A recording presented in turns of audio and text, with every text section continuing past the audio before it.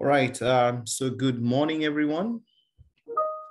So welcome to today's session, which is dubbed the KPMG Global Cyber Day. And the agenda for today basically is to raise awareness and to be able just to talk through some very important aspects on how to keep ourselves secure while interacting with technology. We all know that cybersecurity is concerns making sure that we observe, cyber safe and, having the awareness to be able to interact with computers safely. So what we're going to discuss today is pretty much going to be around that. My name is Anthony Muyuro. I'm an associate director at KPMG, and I lead the cybersecurity practice. And I'm here with my colleagues who are also going to introduce themselves. So allow me to first of all welcome each and every one of you to this very, very good and insightful session that we have prepared for you. October is normally the Global Cybersecurity Awareness Month. So what we endeavor to do within the month of October is to pretty much disseminate information that will help people, children, and also adults on how to maintain good cyber behaviors, which we can also call cyber hygiene. So mine is to welcome you all and hope that we'll be able just to engage meaningfully. So allow me just to go through a few housekeeping rules. We kindly request that we keep, of course, try and keep our mics muted. I know we've disabled that feature for now, but then of course, if you have any question that you'd want to ask us, there is a chat feature and there is a Q&A feature in your Zoom dashboard. Please type in the question that you'd want us to respond to, and we will endeavor to do that either in the course of the presentation or afterwards. If you have any concern, please let us know because we are keen just to be able to make this very interactive so that we pretty much touch on each and every aspect that would be important to you. So without further ado, allow me now to move on to the next segment of this presentation. And pretty much we're just going to cover the program and just to take you through in terms of what we have planned for you today. So in this session, what we're going to talk about is, first of all, we will discuss protecting your identity online. Next slide, please, Henry. And pretty much this is how do you protect your individual identities, because that is the identifier that ideally identifies your sessions and how you interact. You obviously have a password to either your device, be it an iPad, be it a tablet, be it a laptop, and even a mobile device. So how then do you protect such? It might also be like your email address or any other digital identity that you may have. It can even be social media account. So how do you protect it? It's very, very important that we have that level of awareness. The second thing would be on secure login and logout. How do you do this in a secure manner? What are some of the best ways of logging in and logging out from your devices or even some of these accounts? And then we'll also talk about online content and screen time advice. We'll touch on aspects, particularly some of the apps that are largely used by children, such as YouTube. Yeah, what are some of those controls that we need to pretty much have visibility on, and how then are we able to make sure that we maintain a healthy balance, particularly when we talk about the screen time that we give access to our children, right? Because we need to protect our children from some of these applications and some of this content that might be harmful. Because of course, we're all aware that not everything that is out there is beneficial to our young ones. And then of course, we'll talk about the safe use of social media. Social media is an effective tool. It's a good tool for connection, for communication, and even basically being in this digital age. It's really defined the social strata as we know it today. But then, of course, what are some of the safety nets and the guardrails that we need to have in place when our children are interacting with social media? So what should you do as a user? Particularly your friends are online, and you really also want to connect with them. So what is the safety best practice in terms of engaging with it? And then we'll also talk about cyberbullying. What is it, and why is this important? And what are some of the ways that you can protect yourself? And what should you do, particularly when you have instances where you have noted some of these attempts or even actual occurrences where you might feel like you being bullied in that cyberspace? How should you handle such an incident? How should you be able to respond to such? And then we'll also look at using smartphones and using phones smartly, and what is the best way to use them? What should be the do's and don'ts? What should be the things that you ideally need to be able to know so that your interactions with your phones and your gadgets is ideally compliant to some of the best practices and that you're doing the right things? And then, of course, we'll talk about online gaming. I love gaming. I'm a gamer myself. But when we talk about online gaming, what are some of the things that you also need to be cognizant about so that you don't get played? What are the perils and what are some of those issues and risks? Because there are a lot of bad people out there. So how do you protect yourself when you're playing your video games and you're obviously even connected online, competing against other people across the world?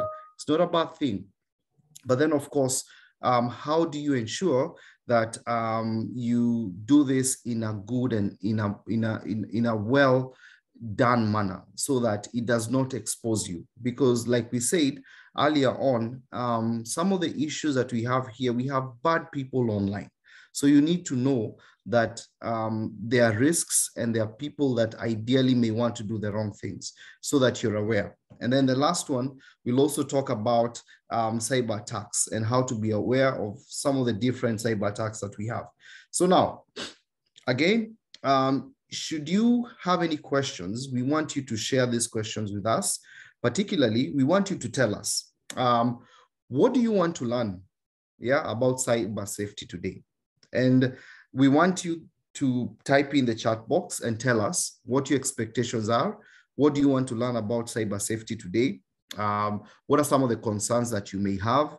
Maybe you saw something and you got concerned. Maybe something made you uncomfortable and you have questions. This is an open forum, and that is why we come in as experts so that we can help you. Yeah. So don't be scared of pointing it out. So let us know so that now we can be able also to share, in the very best way possible. And then tell us if you have any questions about cyber safety. And like I mentioned earlier on, we want you to enter these responses into the chat box, okay? So like I can see Alice is asking, how can you avoid being hacked? Yes, we will answer you in terms of how to protect yourself and the things that you need to know so that you do not expose yourself. And then I can see Elizabeth asking how to avoid hackers in Roblox. Very, very good question. We'll also answer that so that we'll also give you that information. Fantastic. So please keep the questions coming, and then we will revisit them as we proceed. Most of them, we will answer them as we go on. But then, of course, we'll be able even just to give you an opportunity to ask even follow-up questions on the same. All right. So I hope we are together up to that point. So let me see a thumbs up in the chat box. If we are together, let me see a thumbs up. I was told we have a very active audience today.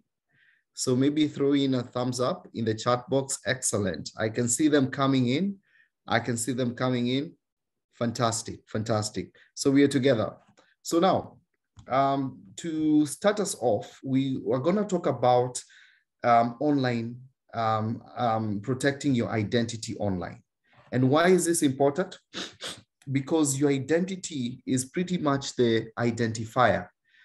So when you log into maybe, let's say, if it's social media, Facebook, yeah, your identity is what really distinguishes you, right? If you have an email account, maybe for schoolwork, your school sends assignments to you through your email, or maybe other things that you may use it for. Of course, that email address is unique to you. And there are also rules in terms of how you should keep this secure. So here are some of the tips that will help you in terms of keeping your identity secure online. The first one, use a very strong password. Use a strong password. That is very important because your password should not be obvious. And you need to avoid things like your names, yeah? Like your second names. Like for me, I'm Anthony Muyoro. If I put my password as Anthony Muyoro, it's very easy for someone to guess. So you need to make it a bit hard, okay? Great. The second one is you also need to keep your online identity a secret, like your password. You should not tell people, all right? So that is very fundamental. Keep it a secret. It should not be accessible to everyone, okay? Are we together? And then the third one, we talk about, before signing up, making your identity unique. And what we mean by this is let it be very distinctive so that whenever you are creating your, like it's a profile, it's an email address, it has to be unique. And even your password, it has to be very unique. Like I said earlier, do not use things that are very obvious, like your name and maybe date of birth, yeah? That is something that someone can easily guess. So we have to try and make it a bit complicated so that somebody cannot guess your password. If you make it too easy and predictable, someone then can hack your account, and then they can gain access to your devices or to your, like if it's an email address or even if it's a social media account. So make it very unique. The other one is before signing up, you need to consult a trusted adult. Like I mentioned earlier, there are very bad people out there, and some of them harvest information from young ones, yeah? And this is very predatory in nature. So you need to consult and have an adult, either your parent, your guardian, someone, or even your teacher, just to be able to advise you if that is something that should proceed. If it's an account, maybe it's a page, you want to create your own profile, they should be able to advise you so that you don't end up in a scenario where this ideally is not a good site that you're signing up on. And then the other one is always enable security settings. And this normally happens in two ways. You find if you have a mobile device or even a computer, they have security settings. So never be convinced by someone to switch them off, right? And even if it's if it's an email address or a social media or even a gaming platform, yeah, they're normally default security settings that have been built to ensure that security is maintained. When you deactivate it, then of course you pretty much you run the risk of people, bypassing some of those settings and compromising your identity. So never ever disable them. So you need to make sure that they're enabled full time. The other one is to always lock your computer when you're away. For instance, if you're in school and maybe you're using a shared computer, immediately you're done, you need to ensure that first of all, you sign out. Yeah, that is very important. But then if you're at home and you're also using your device and you're stepping away, or even if you have your laptop, for instance, in school as well, you need to ensure that you sign off or you lock your computer.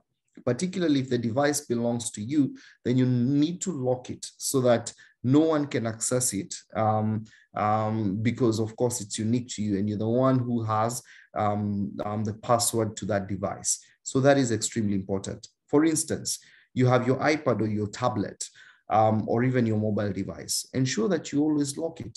if this is even a laptop, and you're doing some homework or you're doing something, an assignment or whatever the case may be, yeah, good computer safety practice is to always ensure that you never ever leave your device unmanned and unlocked, yeah, under any circumstance. So you need to ensure that that happens. And it's a very simple thing. If you're using a laptop or a computer, it's just like even Windows and L. So that is the Windows button and L, and that will help you do it in a very fast way. All right. The other one is to always keep your software and programs updated. And this is pretty much ensuring that you're running, updated software. A good trick is to always ensure that you have, or rather you're switching off and rebooting your machines so that all these updates update automatically. All right, great. So that is on protecting yourself online. Now, on to the next one, which we're going to talk about secure logging and logout. And what do we mean by this? How do you log in and log out from your devices in a secure manner? So now, when we talk about this, the things that you need to always avoid when logging in and even creating your usernames and profiles is avoid your full name. Yeah, do not use your full name, particularly when we're talking about using your screen name. You should also avoid things such as your age, address, or DOB, and even gender. Why is this so? Because you want to also make it less obvious. When we talk about creating a unique identity, particularly when it comes to your password, and that is extremely important. So we always recommend, particularly for your passwords, you choose parameters that may not be easily guessable, yeah? So it can be a combination of statements that is hard, but also including things such as alphanumeric, maybe numbers, and so on and so forth. So how do you then create a strong password? You need to have a combination of phrases. You need to also have symbols and even numbers that someone cannot easily guess, because people will also use tools that when we talk about cracking passwords, that can also be used. And then of course, the password should be long enough. So minimum best practice is 8 characters of length. And then of course, you need to have a combination of uppercase as well as lowercase, right? And I know this is not, it's not complicated as it seems, but it's a question of making your passwords not easily guessable so that someone cannot crack your password, okay? Great. So now we'll tell you an example of a fairly complex password. Like you can see, the Mary that we have here, the A is actually not an A, it's an at, right? And when you talk about the L, we have put an exclamation mark. And then, of course, we've tried to do that across. And then you'll see the length of that password is quite long. And it's actually even more than 8 characters. So this is an example of a fairly complex password. It's very hard for any hacker to crack this password. In fact, even an automated machine will not be able to crack this because it has that combination of, you can see it has an uppercase letter, it has a symbol, it has a special character, and it also has a number, yeah, and a lowercase. So that makes it fairly complex, and that is the rule of thumb. And what we want to tell you, particularly on identity, that is what you need to do. So never write down your passwords. Always ensure that your password, memorize it. Do not write it down on your notebook and then you leave your notebook next to your laptop. Someone can get into your notebook and get your password. So never write them down, yeah?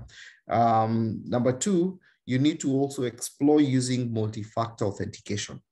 And most of this platform, like I'll give you an example, applications like Facebook, Gmail, and all these leading applications ideally have automated this feature. So in their app, they will tell you that we have multi-factor authentication that you can use. The other one that you also need to know is when we talk about good password safety is never ever share your passwords. Again, remember that's why it's a secret, because it's supposed to be unique to you.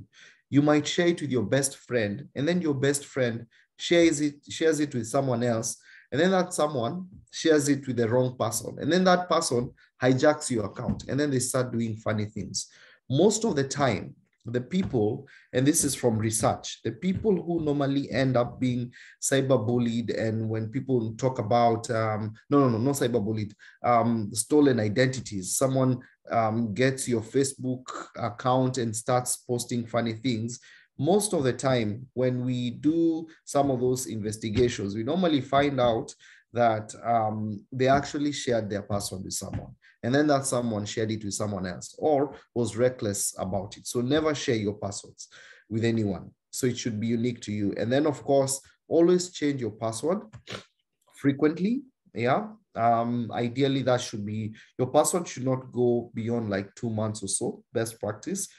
Maximum 90 days, which is 3 months, but change it when prompted. And most of these, even applications ideally would prompt you to do that. But it's always a good habit. If you can, do it monthly. If you can, do it after 2 months. If you can, maximum, do it after 90 days. Yeah.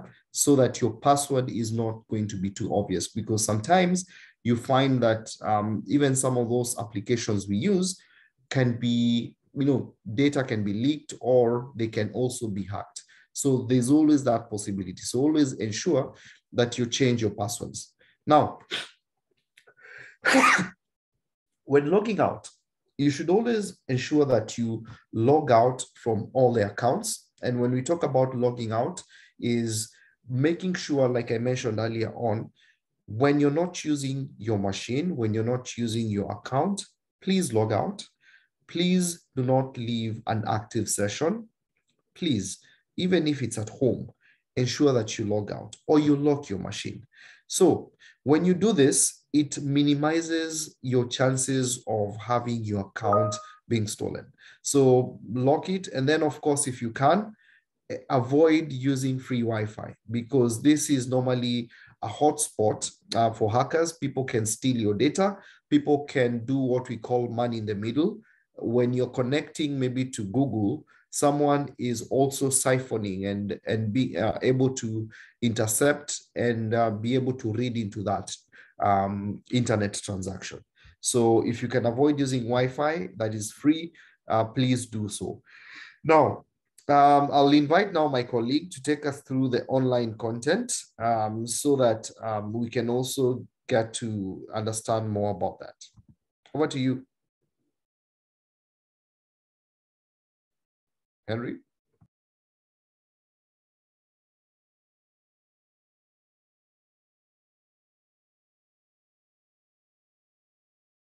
All right. Okay. I think. Yeah, Henry, over to you. Yeah. All right. Thank you, Anthony, for the good introduction in terms of ensuring that our attendees can learn how to create strong passwords. So the next item that we're going to be looking at is going to be relating to online content.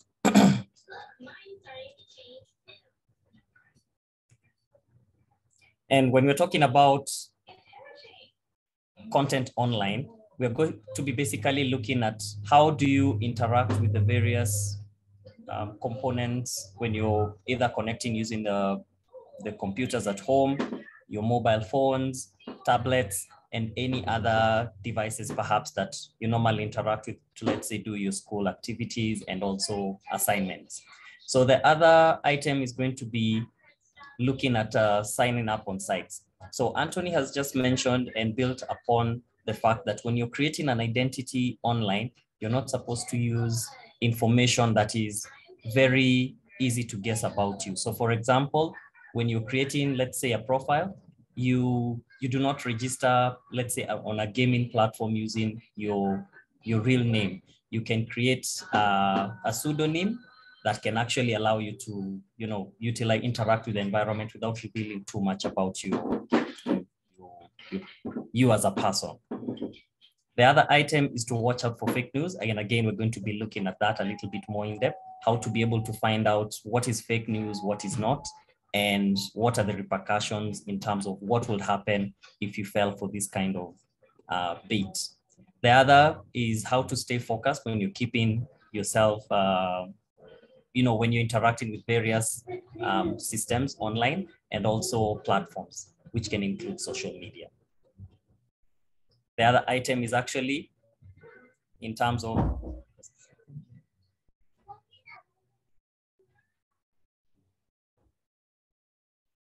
I think my screen is frozen, just trying to share it.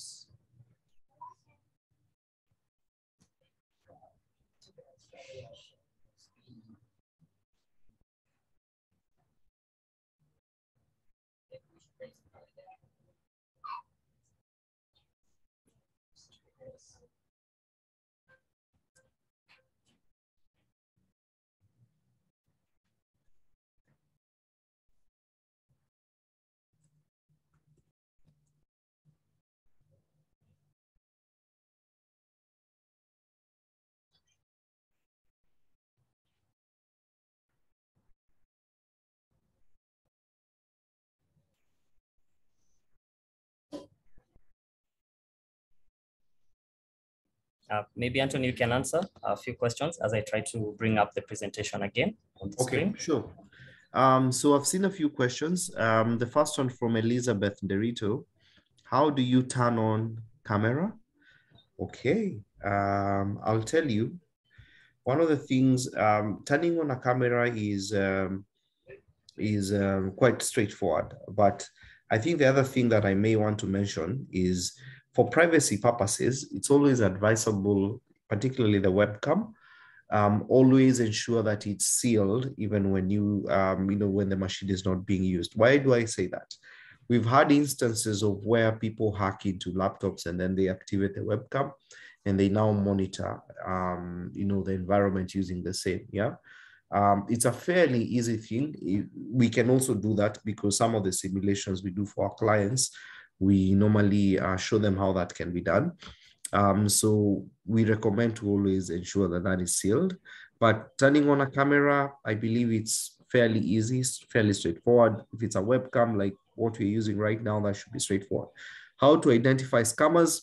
The second question, I will tell you this. If it doesn't look right, if they're asking for money or information and they're not supposed to be asking for it, if you see emails or rather communication that they're asking for things urgently, they can be asking, or even posing to be people, some can even come pretending maybe they're your parents or your uncle. So you need to be very suspicious. So always consult with your guardian or an adult when you receive such messages. Do not respond. And we've had this particularly with children where they're being asked for pictures by strangers. Yeah. So let's also be very careful about that. Anyone asking you for such information is definitely not legit. So you need to be able to identify or rather even raise that issue with your guardian or your parent so that appropriate action can be taken. Yeah. There's another question on how to monitor and manage access to the internet on gadgets and home Wi-Fi. There are very many tools for that. So what we can do is we will type in a few tools that you can consider for that. So Henry, I think now you can proceed. The screen is back up.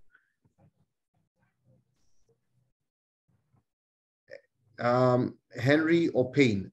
So yeah. All right, I think I can resume. Okay, is the presentation still up on the screen? Yes, it is.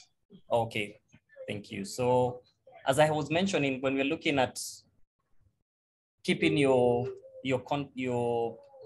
identity online secure, we're going to be looking at things that one, we had mentioned about how do you connect to these sites, how you sign up on these sites, watching out for fake news, staying focused. The fifth item that we're going to be looking at is watching what you download. So when you're talking about what are you downloading, are you downloading these particular games, content from legitimate sites? It's something that also enables users protect themselves in terms of not getting viruses installed on their computers and also their other devices. The next item is going to be on finding out scams, how to differentiate a scam. What is a scam in this case? So a scam can be you're browsing, let's say, a social media platform, and someone tells you that you have just won an iPhone, and yet you know for sure that you have not even registered or participated in any game or activity that the end result was for you to win an iPhone Pro Max 13 or something. So that is something that you also need to take into account. And then the seventh item in terms of watching how you keep safe is always ask an adult. And the reason for this is that you might not be aware of some pitfalls that might be ahead of you in terms of what will happen if you download, let's say, that movie from that particular site, and what will be the repercussions. So always ask if you're in doubt. And as Anthony has mentioned, if it looks fishy, always consult, and it will allow you to be able to keep yourself safe. So we can move on into the next slide, which in this case talks about fake news. So when we're talking about fake news, we're talking about someone trying to present information in a way that is very believable, very enticing, but the end result is that it aims to induce a particular kind of outcome. It will be, let's say, perpetuating or propagating false information. And when you're talking about false information, it can mean that either someone is trying to present information that is a lie, an outright lie. And a good example would be probably during the COVID lockdown period. There was so many false narratives about what would happen, what actually propagates the virus, what makes it spread so quickly. And also fake sites came up as a result of having all this information, and people are not able to accurately know that this information is false, while this other information is actually legitimate. And that's why the government, through the TV and media, was telling people, if you're in doubt, go and check, let's say, the government of Kenya, the health ministry portal, where you can actually get the correct information. So when this fake news is actually being propagated on these sites, when people click on it, that is how they get hacked, because you're either going to be told, in order to see the full information, you need to register an account. And again, as Anthony had mentioned, just to build it upon it, is that when you create this account, you're perhaps entering your full name, your password. And again, if someone is creative enough, they can actually attempt to log in into other accounts with the name that you have created, assuming that it was the same name, and be able to compromise your identity. So that's another key component. So I think then we can move to the next slide. So when you're browsing online, the item highlighted in red, and again, not going into so much details about it, but basically when you go to, let's say, Twitter or Facebook or Instagram or any other social media platform that you use, you'll always notice that there is that padlock icon that is attached, that is always present on this particular website.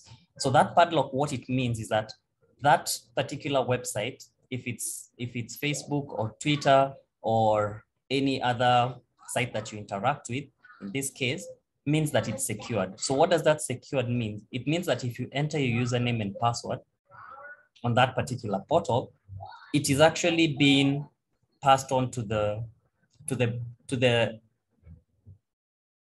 back end computers that will actually now give you the information about what your profile is. And if they are wrong, then it is going to tell you that the information is not accurate. So when it has that padlock, it means that the information is not being sent in clear text. So clear text is what we can actually see on the screen. An example of clear text is when you look at the, let's say, twitter.net, that is clear text. But when you have the padlock, it means that this particular information is going to be permutated and changed in a way that you will not even know that it is twitter.net that is actually on that particular address. It's going to be changed, and it's one of the ways in which websites aim to make you secure. So always make sure that if you're visiting the site, it has that particular icon. Now, the next component is the safe use of social media. And with safe use, it's always advisable to pause before you post.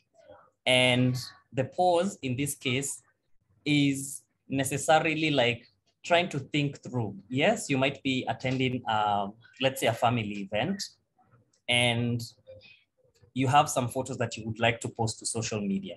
There is nothing wrong with that. But in this case, what some of the things that you can actually aim to ensure that you do not expose yourself is that you do not post, personally identifiable information about you. For example, you do not post things about your password. That is why one of the ways in which you can keep your password secure is to keep it secret. The next item is to not post something that someone can be able to create a profile off of that. So for example, by using your full names and date of birth, they can also be able to create another profile, a fake profile that mimics your own. And then someone says, but I have this profile that is doing everything that I am doing. It's because maybe you have revealed a little bit too much. So review your privacy settings often. Why we review them is to ensure that you're not exposing too much information. So sometimes maybe if you have never visited this icon, it is worth checking on it. It's usually under the settings.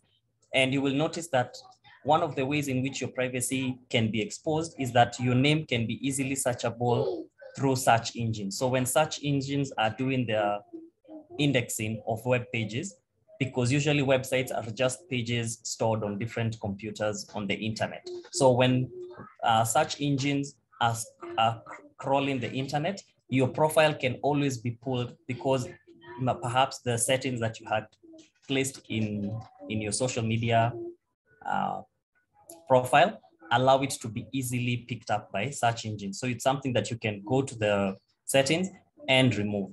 And then the other thing is that you can also reduce in terms of the exposure. So what do you want your profile to see when it's being viewed publicly? Perhaps you only just want, like your name, your profile name to be visible and nothing else. That is something you can also consider. Two-factor authentication is when you have your username and password. Once you enter those and it's correct, then it normally sends you a message, let's say on your registered mobile phone, and then you enter that key or passcode into the page where you're supposed to log in, and then it now allows you to see the backend. So the reason as to why it's always advisable to use this particular step in keeping your online safety is to ensure that even if your password was lost or stolen in one way or another, you can be able to have that extra level of comfort, knowing that you have an extra layer of security. The fourth item is in related to number 2. It's do not overshare information about yourself. Always try to keep things, very minimalistic as possible.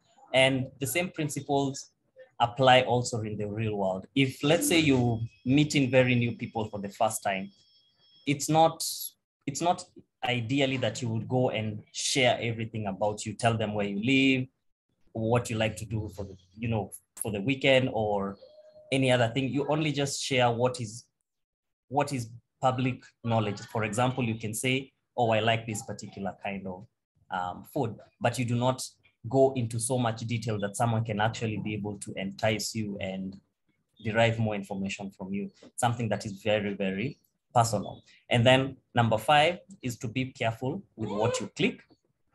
And again, this relates to fake news. So if someone was posting something, let's say your friend sent you a link on let's say WhatsApp or any other platform, and this particular link says that you're going to be able to win a particular phone if let's say you click or send it to 5 friends. Again, how real is it that you're actually going to win a phone by sending clicking the link and sending it to five people. It's not really, you always have to be careful in terms of what you click. All right. So now the final item on this particular component is to ensure that, again, you only relate to your friends. Do not connect with strangers online. And again, that's just one of the components. So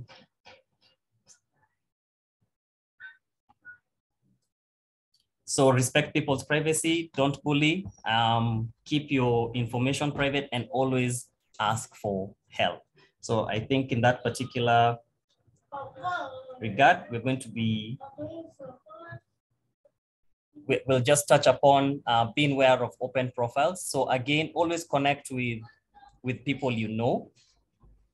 Do not connect with people you don't know. If someone sends you a profile and it says that this person is linked to your friend, confirm with your friend that they know this particular person.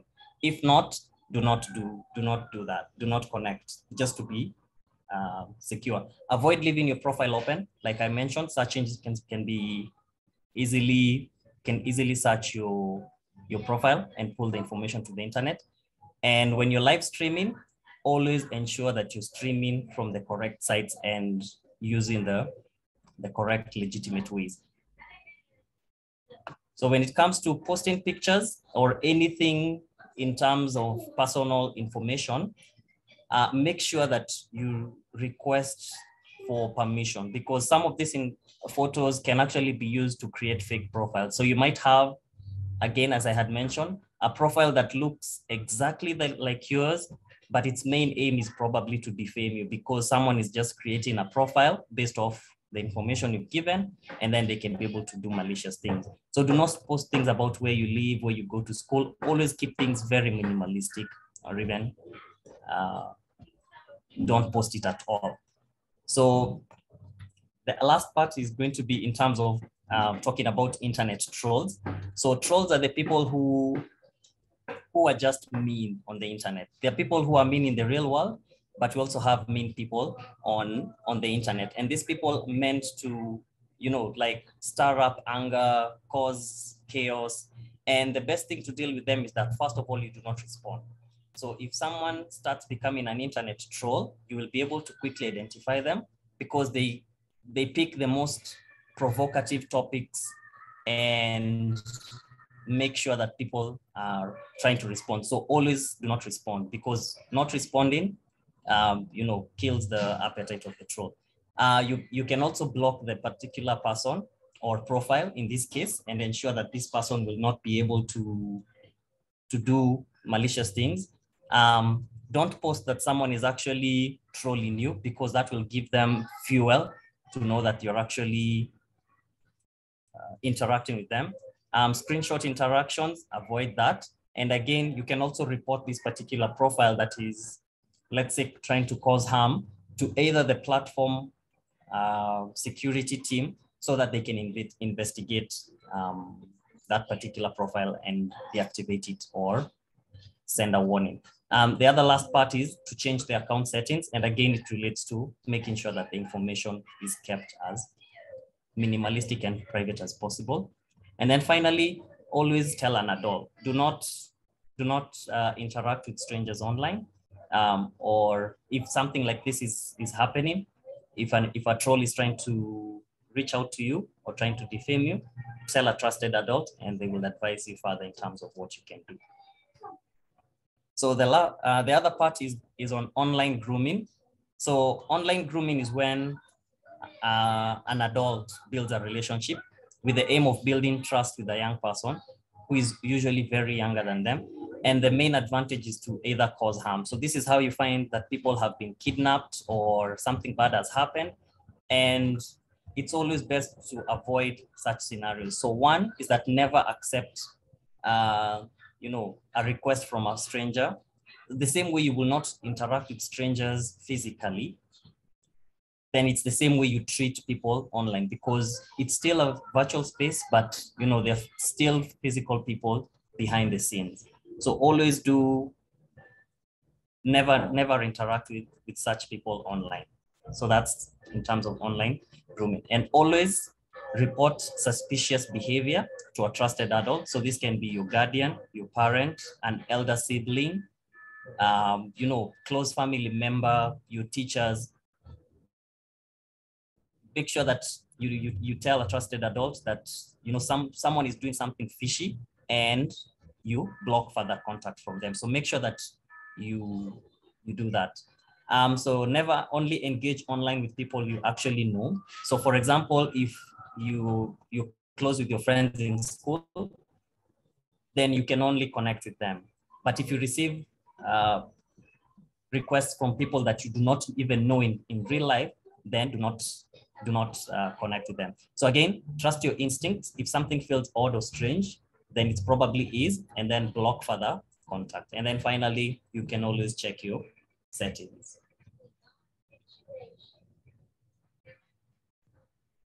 All right, so there's a knowledge check there.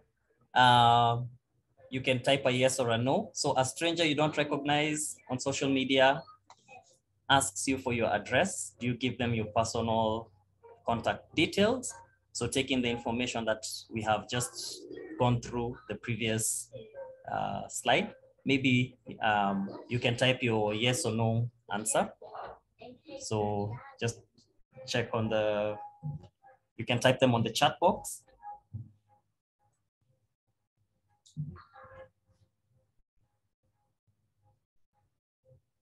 And then I think once we have a few responses, I think we can be able to proceed.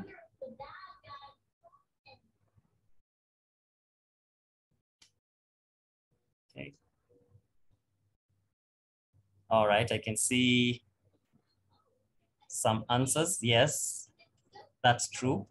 So similarly, as we had spoken, in terms of if you do not interact with people physically and you don't know them, then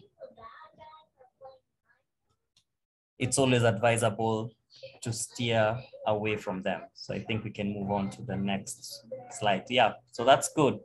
It shows that from the poll that we're in agreement that if a stranger you don't recognize asks you, the correct answer is no. Yeah, so that's good. So never give out your personal information. Thank you so much, Henry. I think it's very encouraging to see 100% of us choosing the right answer. So my name is Payne, and I'm going to take you over the next phase of this presentation, which is going to cover an issue that I think is very close to a lot of our hearts, and that is bullying. So it's important for us to be friends and not a bully. And we need to understand that bullying now takes various forms and shapes. It's not just physical anymore. With the internet being used across the world and it being such an integral part of our lives now, it has moved on to the cyberspace. So cyberbullying is when someone threatens or insults you or spreads gossip about you on social media, in emails, or even text messages. Some of us have been in a situation where you're being cyberbullied and you're not sure what to do. And this is something that happens to pretty much anyone who is on the internet and finds themselves in an uncomfortable situation. So what you need to remember if you ever get cyberbullied is that 1, don't respond. 2, tell a trusted adult and block the bully. And finally, maintain your privacy. We have gone over several sections over the course of this session where we have discussed some of the ways of maintaining our privacy. And an additional step is being able to block people who are having very unpleasant interactions with you. You do not have to stay there. This is probably the only thing that makes cyberbullying something that you can try to deal with instantaneously by trying to block interactions with the individuals that might be causing you harm on the internet. Now, we have to understand that cyberbullying isn't just about being a victim or being on the other end. Sometimes these are things that can happen around us, to some of our friends, some of the people we are in contact with, or sometimes a stranger who you do not have any sort of relationship with. However, there's different ways for us to be able to help people who are being cyberbullied and to show support.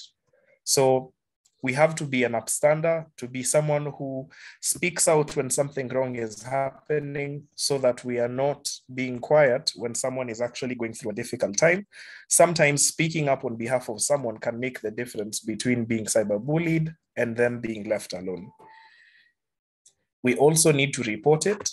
This is a feature that exists now on a lot of social media platforms, as well as other cyberspaces on the internet.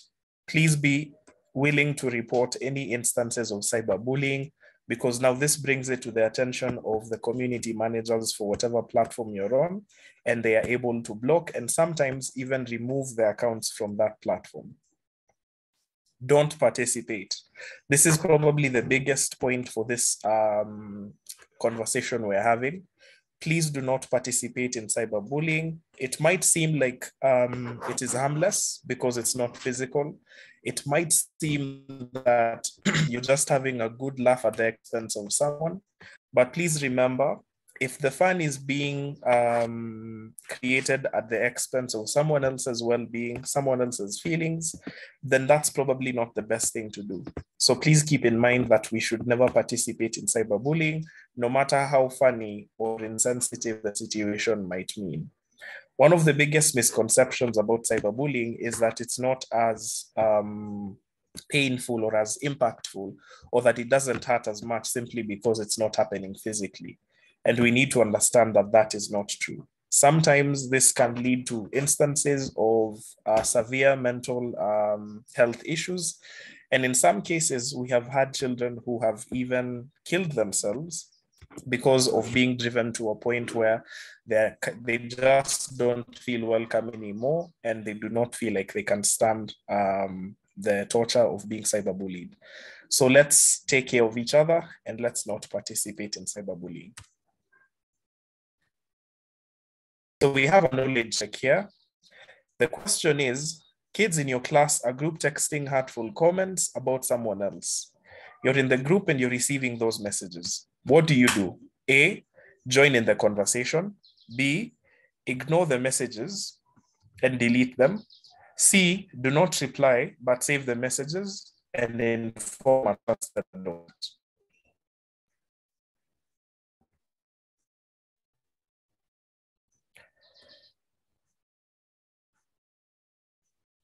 What do you think the right thing to do is?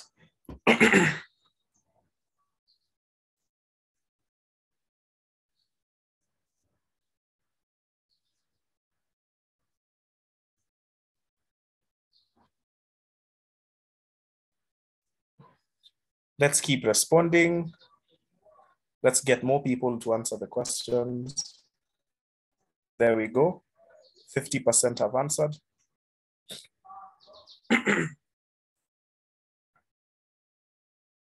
57%.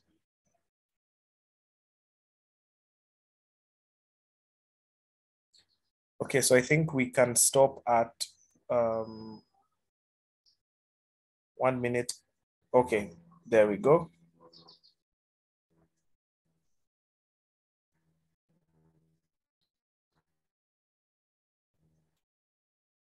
Okay, so most people have responded saying you do not reply but save the messages and inform the trusted adult. Some have said ignore the messages and delete them. And then one person said join in on the conversation. Remember, by being part of the conversation, it's very difficult for you to diffuse the situation. And so that's probably not the best thing to do. Correct approach would be do not reply, but save the messages and inform a trusted adult.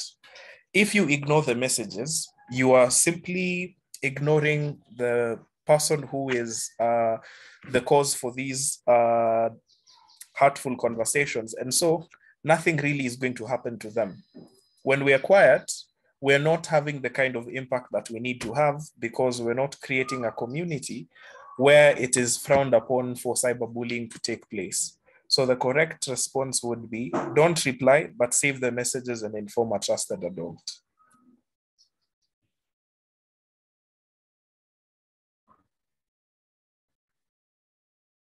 So we have a section to do with using our smartphones and using our phones smartly at that. And there's a couple of tips that we always have to keep in mind when it comes to using our phones safely. The first one is set a password. The other is get permission to download. 3, only respond to numbers that you know. Be careful what you communicate. Ask before you take and share. Be mindful. Keep it safe. Keep phone up to date. Be careful with Bluetooth and connect carefully. We also have to make sure that we're asking for help the moment we are able to do so. So we've now moved into gaming online. And I believe a lot of us on the call have the tendency of playing during our spare time. And the reason why this is a very important aspect for us is, as I mentioned, we've moved a lot into the cyberspace. We're doing a lot of things on the internet. So for this session, I would like to invite Cynthia to proceed with what are some of the things that we need to watch out for when playing games online. Thank you, Payne, for that. So I'll take you through the online gaming section. We're all aware about, in this day and age, most of the kids and even adults, this is how we spend our free time. So Payne, you can go to the next slide. So in online gaming, there are some factors that you need to keep in mind to ensure that you're ensuring your personal safety and for those around you and your devices also. So we advise not to use personal usernames because, as we've been informed, when interacting with people online, it is best to have very little information about yourself out there for your own safety, so that you're also not identifiable and people cannot easily take up, let's say, your account or anything in any instance. And then now answering messages from strangers. Online gaming these days allows for communication, especially when you are gaming with people who you do not know. So people might come to you asking for your address, asking more about yourself. Let me get to know you. Where do you stay? Where do you come from? Such questions, you should question such people because they're going to get personal information from you and which might compromise you. We've had a lot of issues where children are kidnapped or, let's say, picked up by people they consider online friends from wherever they are, and it is not usually a good thing. And then now for the streaming sites, we really need to pay attention because most of the time when we are streaming as we are gaming, we are showing our physical environment. We are giving out information because most of the time there is interaction, we are talking.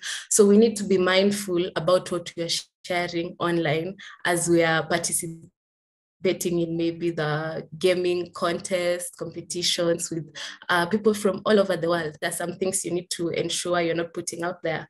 And also in terms of physical security, especially during COVID, we realized I think it was seen that most of the gaming people ended up being attacked because, you see, you're sharing your physical environment, people can see your surroundings.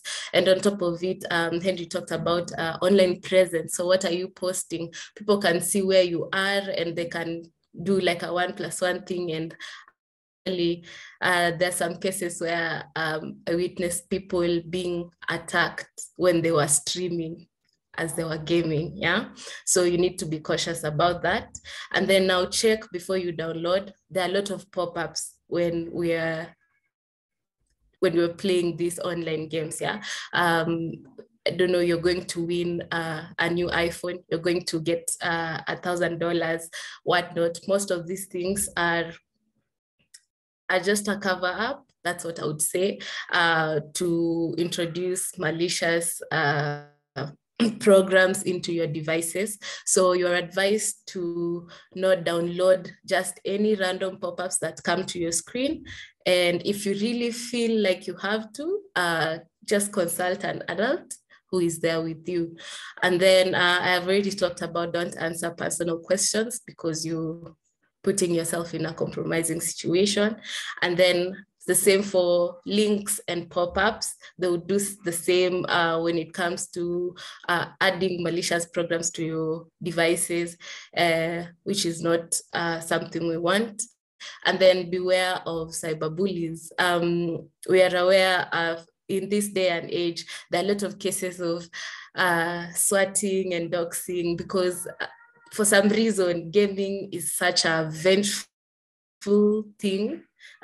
People really take to heart their losses and their wins. So people really want to intimidate each other.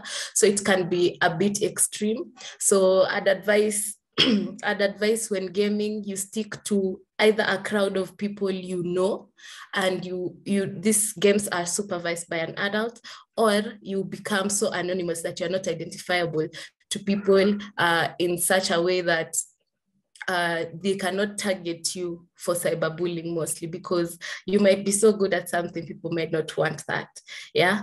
So for prevention of all this, we will just take up the things the previous panelists have mentioned. We're going to use strong passwords, minimal information. Don't use your full name. Don't give people your real name. Use a pseudonym. You don't have to use your real name on online gaming platforms. Be careful about who you're talking to and what information you're sharing with people out there. And put yourself first, ensure that you're focusing on your own personal safety before anything. Do not just indulge in the fun and adrenaline of these gamings and forget that you're actually interacting with people on the other side of the computer who can be actually bad people or good people, depending on who you're interacting with. Yeah, and also ensure that the games that you're playing are approved by an adult. Yeah, that is also important. Next slide, please.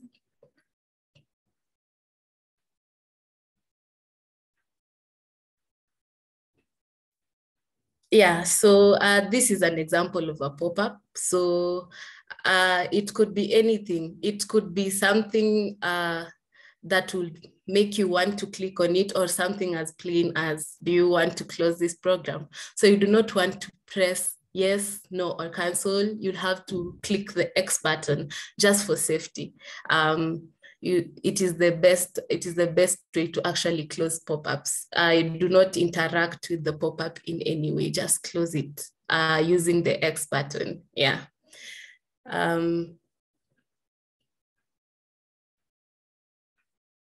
And then, so we have a knowledge check where it asks, you are playing a game online, suddenly you get a pop-up message.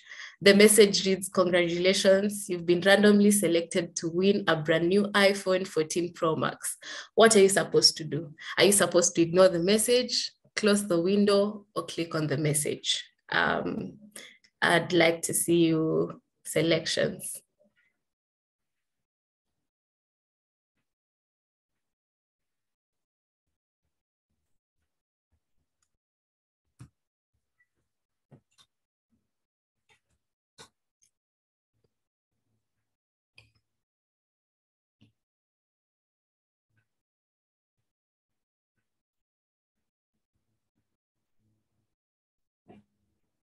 Yeah, so keep on answering.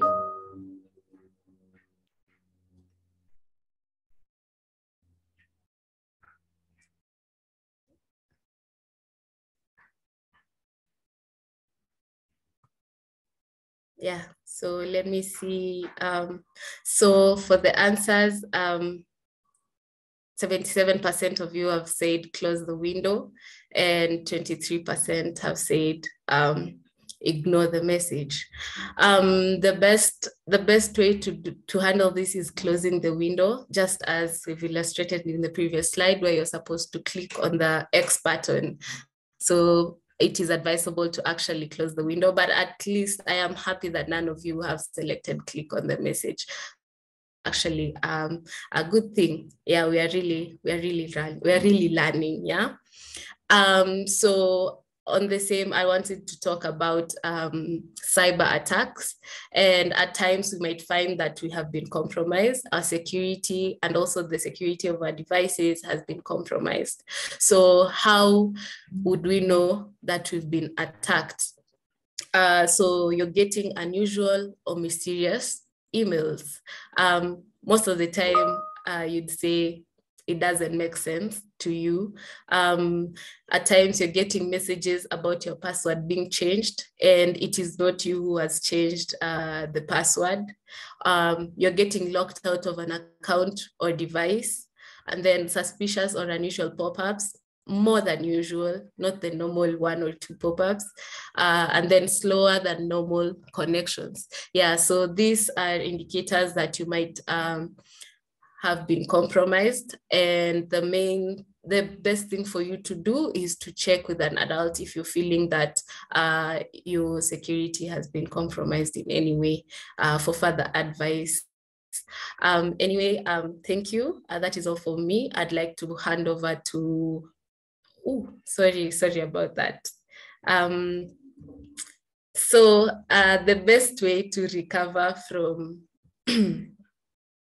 from attacks is changing your passwords. So especially when you find that you've been informed that your password has been changed, the best thing you can do is, there's usually an option to log out of all devices, change your password, and then log out of all devices, yeah? And then determine what has been lost or compromised. See what you can save, see what you have lost, so that you can see your next step, and then notify everyone, because at times people, for instance, if you're hacked, at times people are sent messages. For instance, I'd say like on Instagram or I don't know, WhatsApp, people are sent messages advising them to join Forex, for instance, or some funny things, or some funny links are sent to your friends and family. So you need to notify your contacts that I have been compromised, and that is not coming from me. The communication you're getting is not coming from me.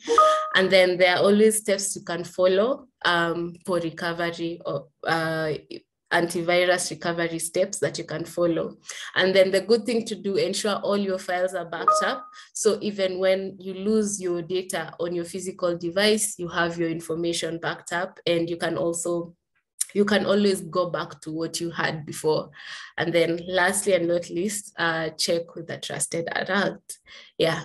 Thank you for that. I think I'll hand it back over to Payne to continue with the rest of the presentation. Yeah. Thank you so much, Cynthia. So I think we could have a recap of what we've learned today before going into the Q&A. The first thing that we need to remember is that we need to protect our identity online.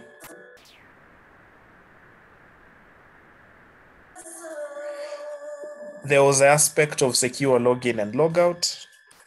There was the issue of online content and managing screen time, very important. The safe use of social media before posting, cyberbullying, using your phone smartly, and online gaming, make sure you don't get played. And lastly, cyber attacks, beware. So for this point in time, let's talk about some of the questions that might have been in the chat box that have not been responded to yet. So we could have Henry, Cynthia, or even Anthony respond to any of those questions as they come up. So. Okay, I will take the question from Lillian Musila, which says, which antivirus software is recommended? Is it necessary to install one? So to answer Lillian's question and maybe to the general audience, yes, antivirus is necessary. If possible, and you have the capability to install it, please do. So maybe you should take into account that when you have Windows operating system, and I'm talking about Windows, the one that is licensed.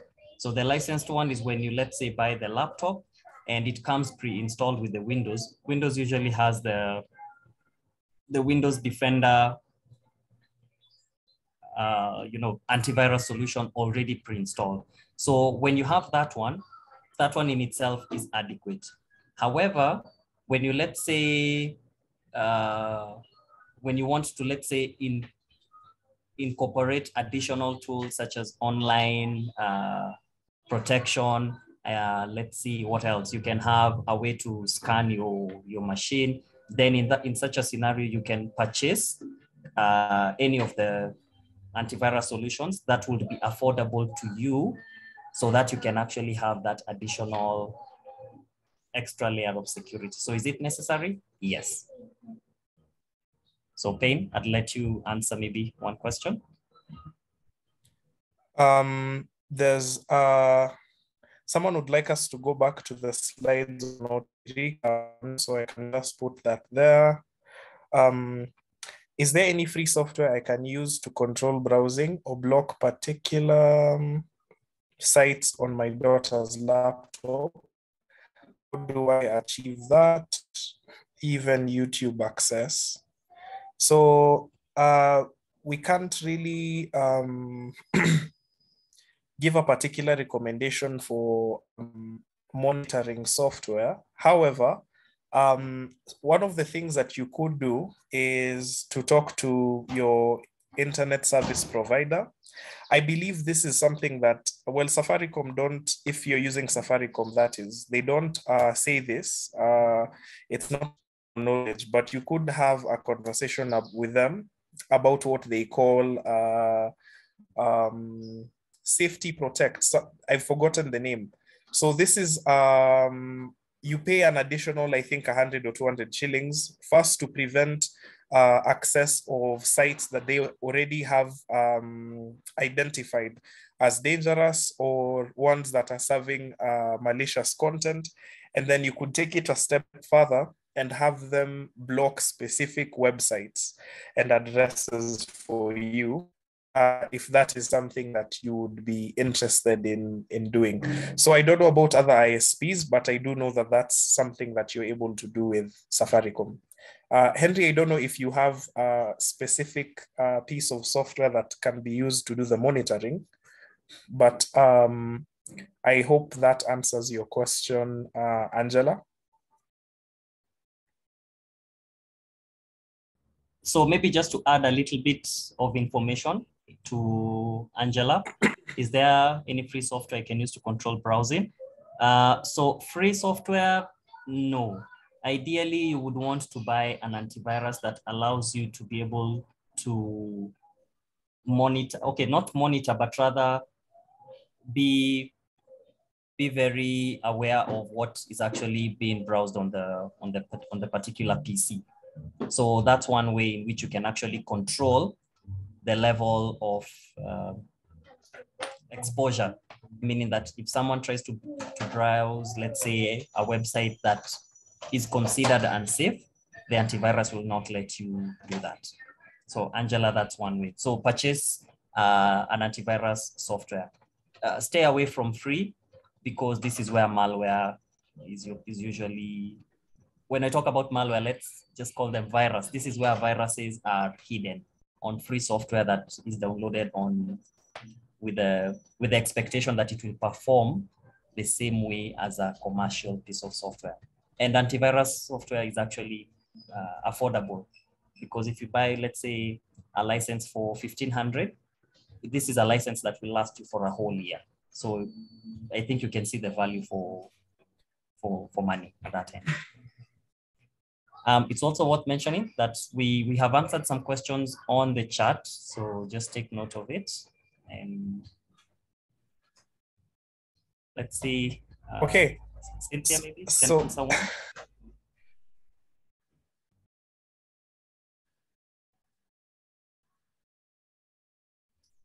Sorry, yes. Say you can answer one question. Okay, I'm checking the Q&A box, and I can see one question about should one always use a VPN when online?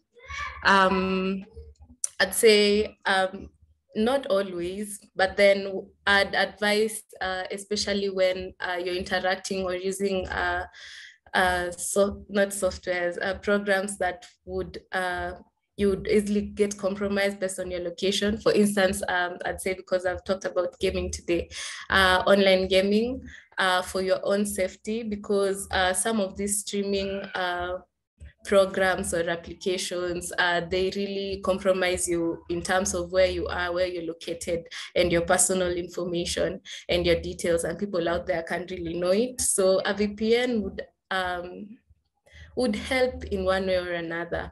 But then primarily, I would say you need to focus on the main factors to ensure, such as secure passwords, not full usernames, not real username, interacting with people you know, people you're familiar with, and whatnot. That will give you much better security than actually using a VPN when online. Yeah, thank you. thank you so much, Cynthia. So someone has asked, how do you manage mixed use devices? So Richard, right now there's different profiles that you could have depending on what device you have, but there's this mode that is, I think it's largely called restricted mode. So this is like a very limited use type of account that you can be able to tailor for children, and it does have parent controls. So you could explore that. Sam is asking, how do random people get your number when you have not told anyone? That's a very good question. It brings us to an issue of privacy, where we find that sometimes your number is shared by a lot of these malicious actors who we've mentioned before actually during this chat, that try and harvest your information online. So the more information you're able to limit about yourself online, whether that's through these free sites that you sign up for, whether it's putting your phone number when you're signing up for a certain newsletter, or to try and get access to a certain game, and you put your details there, you end up having your data sold to a lot of these organizations that will now try and get to sell you things, or will try and get to bring you certain items. So this is something that you should take note of. So someone is asking how you avoid a pop-up. I think we handled that, where you click on the X and you make sure you don't interact with it. Morris is asking how you can avoid hackers on Roblox. So I think all you can do is to report that server. But other than that, there isn't much that you can do, because this is an issue with how the environment and how that host is being able to monitor the gamers on that particular server. So a question from the Jogonas: what if cyberbullying gets to your nerves? I think it's a good thing for it to get to your nerves, because this is something you do not expect, and it is not something that is welcome. Please remember to report to an adult. If it's happening with someone who you know, make sure you have evidence of it, and to point it out, whether that's to your parents, your siblings, your guardian, your teacher. Please talk to an adult who you trust and have them handle the matter. It's a good thing that it does get to your nerves. Please do not get used to it. Bullying is something that has no place and should not have no place. There's a question on whether it is safe to save passwords on Google. We talked about password manager over the box, one of the questions that we had. So please don't save your passwords on Google or on iCloud or on any other out of the box password manager. We keep getting compromises for even some of these big entities. And when passwords are hacked, you find that they're able to be accessed by people on the internet. So please don't save them. Use password managers instead. Okay, I will take up a few more. So how to monitor and manage access on internet gadgets and home Wi-Fi. I guess in regards to this, as Anthony had mentioned, when we're talking about home Wi-Fi is normally installed by, let's say, the ISP. So it can be any of the different vendors that do that. So the way you can make sure that it's secure, first of all, do not use a password that is very easy. So for example, I have seen, okay, people have their names. So do not call your Wi-Fi in this example, because it's a KPMG representation. Let's say I will not call my Wi-Fi KPMG, right? I will try to give it a unique name that is not easily identifiable to, let's say, the home in which it's operating. And then secondly, you can have the additional control of having a password that you yourself manage and not the ISP. So what happens is that when the people who come to install the internet, they will already come, configure, and then give you the password, tell you this is the password for your Wi-Fi. But what if you want to change it? You should have that capability. So always change it and make sure that it's something that only you can be able to control. That way you will have a control and monitoring of the devices that are within your home Wi-Fi. The other question is how to identify scammers. This one usually they entice you with things that you have not registered for. Someone is offering you a free iPhone. Someone tells you that you're the 100th or the 1 million visitor to the portal. So you win 10 million Kenya shillings. It's too good to be true. Don't believe it. Don't fall for it. Scammers are they're very open. They'll try to give you something for nothing, put simply. Alice says, why can't you put your gender online? You can actually, but as Payne has mentioned, you keep your privacy settings in a way that does not reveal too much. There's nothing bad about putting your gender, but again, only connect with people you know and ensure that your privacy is well taken care of. Then Jugunas, what if a friend asks your BFF, okay, I didn't get quite that question, what that question says. What if your BFF, okay, I'm not sure. Oh, they asked you for your password. Well, don't give them. Your password should only be known to you. Okay.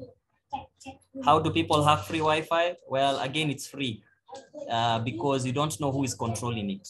Case in point, for example, the Wi-Fi in your home is controlled by, let's say, your parents. They're the ones who give you the password. They're the ones who control the devices that are connected. When, let's say, your relatives come to visit, they're the ones who will acknowledge and say, this is uncle, this is auntie, and they can have the password for the Wi-Fi. And then after they leave, they can decide to remove that device from the network or change the password so that many people don't have it, perhaps maybe after a family event. So people have free Wi-Fi by leveraging on the fact that you do not know who is controlling it. And if I create another KPMG2 Wi-Fi, how will you differentiate it from KPMG1? And it's both open. So that's how people hack it, because one, anyone can access it, and there are ways in which people can manipulate and be able to pretend that they are the ones who have the legitimate Wi-Fi. So when you visit, let's say, Facebook, you're not visiting the real Facebook, you're visiting someone else's. And then finally, should one use multiple emails for social sites? Cool. Yes, the definite answer is yes. Do not use the same email for your social media and for your work or any other formal relation. So keep your personal emails for personal items, and then keep your professional emails for LinkedIn and the rest separate, such that those two do not mix and you will not have an issue.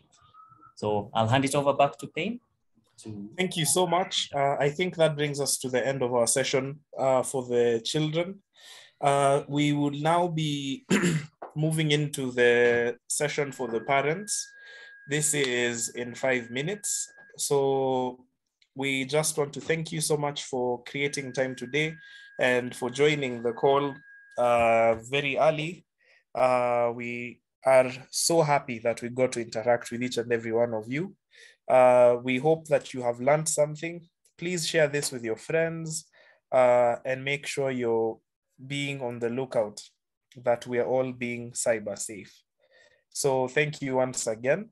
We're looking forward to having the parents in the next session that begins in around 5 minutes. Thank you. Thank you so much.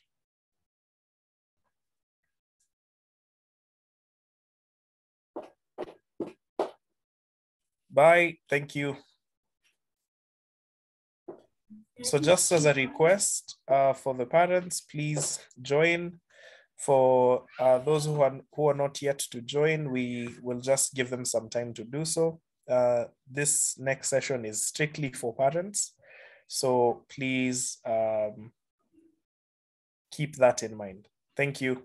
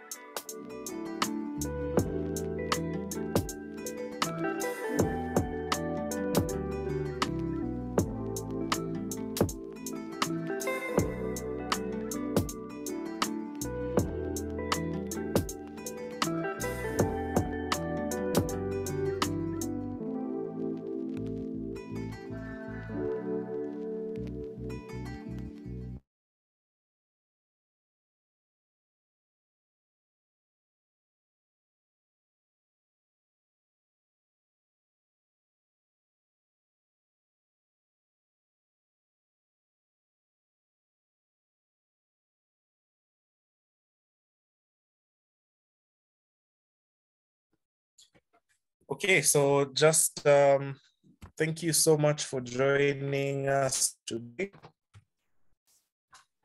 We've had a chance to go over the house rules. So let me just invite Anthony to, Henry, sorry, to just give us an overview of what we'll be talking about today. Okay, thank you, Payne, and thank you for the participants for joining in the cybersecurity session. I'd like to welcome you for taking the time. So in today's session, we're going to be looking at eight pieces of key takeaways that you can actually have a look at when you're talking about cybersecurity for your children. And in this case, we're going to be looking at protecting your kids' identity online.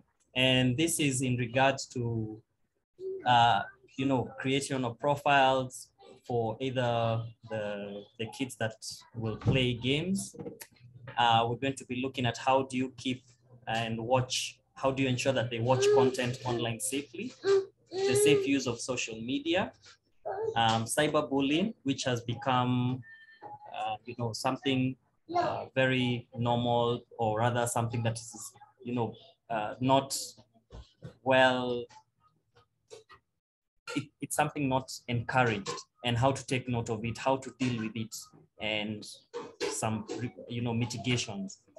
Using smartphones smartly or safely, in this case, online gaming, which is going to relate in terms of, again, protecting your kids' identity online, the different kinds of cyber attacks that your kids are exposed to, and also as adults, and also screen time advice.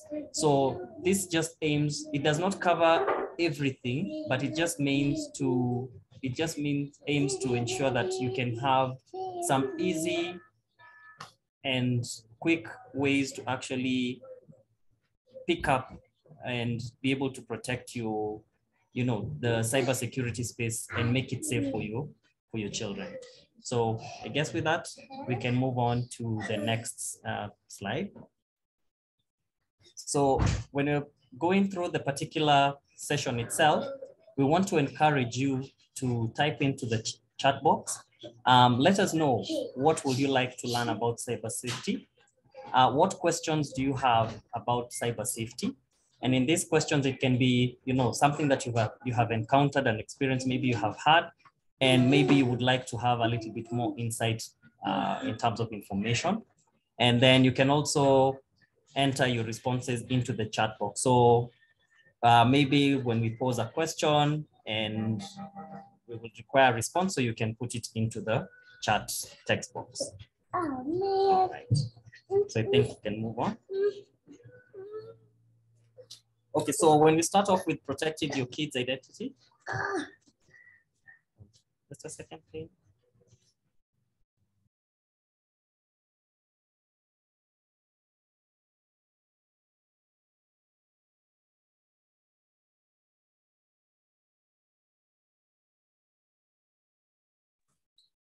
I carry the keys.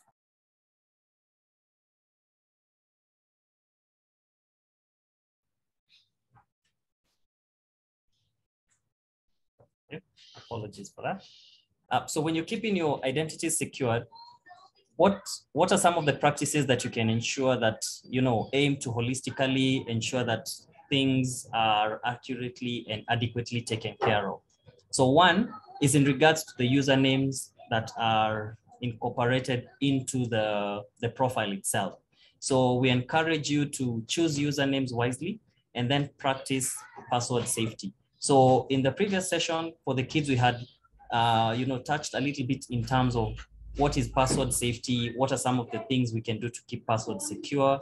We talked about making sure that it is not easily identifiable, it is not easily guessable, and it incorporates some best practices to ensure that it's safe and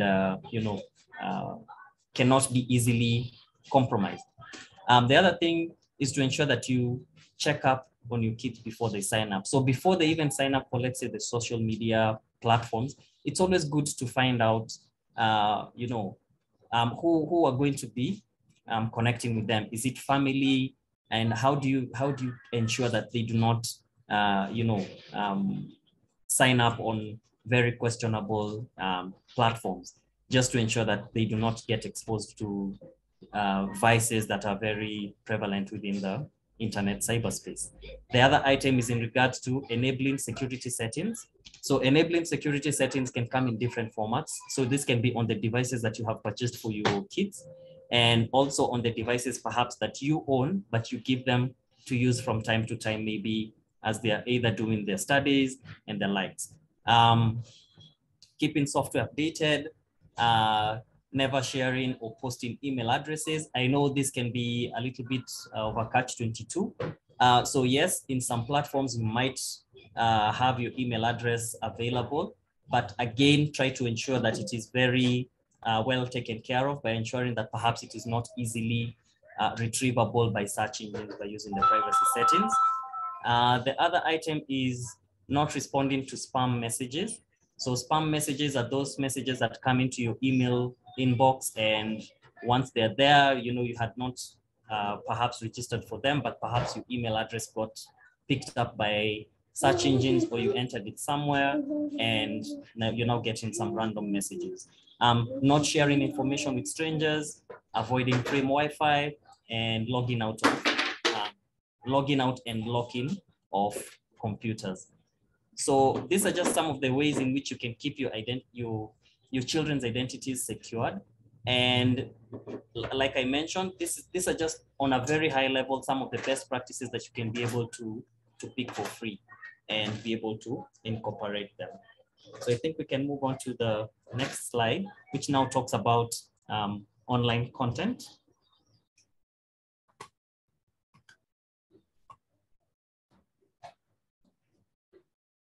All right, so when we're talking about online content, we're looking at how do your children connect to let's say platforms, the social media sites. How do you ensure that they only sign up, or you allow them to sign up on sites that are legitimate? So one of the ways you can do that is to ensure that there is that secure icon padlock at the very top of the page. And as we had touched a little bit in terms of ensuring the safety, the padlock icon means that that particular site is well taken care of in terms of ensuring its security. So the security feature in this case means that when you enter the username and the password, at the back end, this particular information is not passed on in clear text. Clear text is kind of like what we are viewing on the screen right now. So the watching content online, this is something easily readable on the screen. So when the padlock icon is placed on that particular website, that watching content online will not be in a way that is actually visible. It's probably going to be jumbled up in either permutations of numbers and characters. So that's one of the ways you can ensure that the site is secure.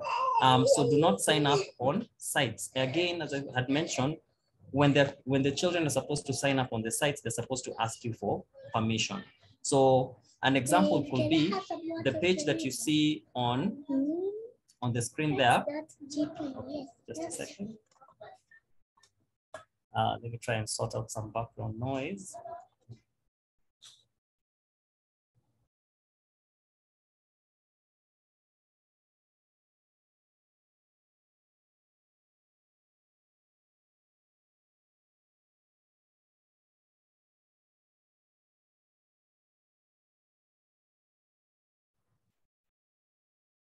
I hope it's a little bit more clear. So as I was mentioning, if you look at the screen, the snippet on the screen there, you can see that it has a HTTP. It does not have that particular padlock. But if you compare, let's say, with a different site with a padlock, it will have the HTTPS and it will actually show that padlock. So this is one of the key ways you can actually know that the site is legitimate, because for most of these big platforms, they also want that validation of ensuring that their website or their platform is actually well known and trusted. And by having that padlock, it actually shows that you can actually tell that this is a legitimate site from an illegitimate site. So that's one of the ways you can ensure in terms of ensuring that you get your information from the correct places by watching out for fake news.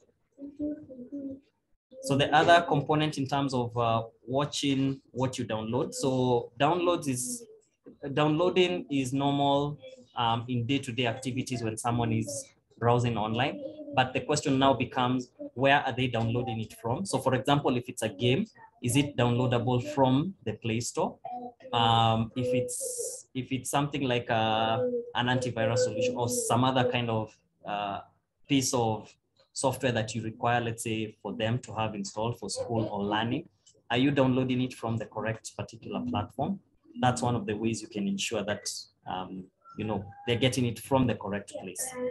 And again, recognizing scams. So for example, if your children are using these devices, you also need to be aware that scams will or rather adverts tailored in terms of scams hidden behind adverts sometimes will be very common. So you find that maybe there's a pop-up saying that you have won a particular gift, and it's enticing you to be able to click to it. But when you click to it, it leads you away from that particular software that you're using. It now takes you to a different environment, which is probably asking you for additional information.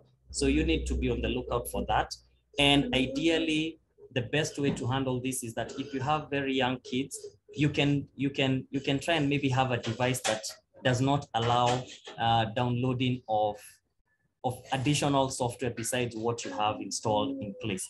So by having this particular security feature, you can be sure that even if the child were to click mistakenly on an icon, then they will not download something without your knowledge, because it will either require some additional extra level of checks where you have to enter, let's say, the username and the password to actually authenticate. But in that place, it gives you that confidence that you will not be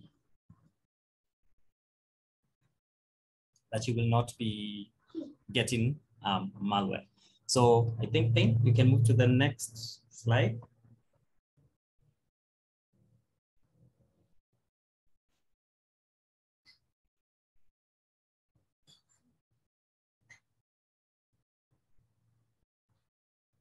All right, so when we're talking about social media, so social media in this case is the various platforms. So this is the TikToks, the Facebooks, and any other social media platform that we as adults and also the children interact with, depending on how old they are. So the best social media safety tips in this case will include that you will have, you're supposed to follow age restrictions. So you will not want to have a young child create a profile that mimics or looks like it's like a profile is for an adult, because they're going to be exposed to, let's say, advertisement or content that is not appropriate for their age. So make sure that, again, before this particular profile is being created, you have gone, you are actually doing it with them. For strong passwords, now a strong password in this case is a password that, one, does not reflect either something that is easily relatable to you. So it is not the child's name, it is not your name, it's not their date of birth, it's not maybe where you live, but rather it's a combination of different alphanumeric. So it can be a combination of, let's say, capital, lowercase, it can even be a passphrase, for example, but it is supposed to be the first line of defense for that particular profile, that to ensure that, the profile is safe from being compromised by hackers. Reviewing privacy settings often. So privacy settings often go ignored, and it's mostly because maybe perhaps they're hidden within other additional settings that you might not interact with very often. But it's always good to see what those privacy settings offer, and then you can actually incorporate them. So for example, you can have the privacy setting to ensure that that particular profile is not easily accessible by search engines, by having them visible when they're doing that particular search online. So The other component is stop and think before posting. So again, teach them and show them that, what is appropriate to post and what is not appropriate to post. Personally identifiable information is not appropriate to post, but rather guide them and ensure that before they make any posts public on their profile, then it can be validated by an adult.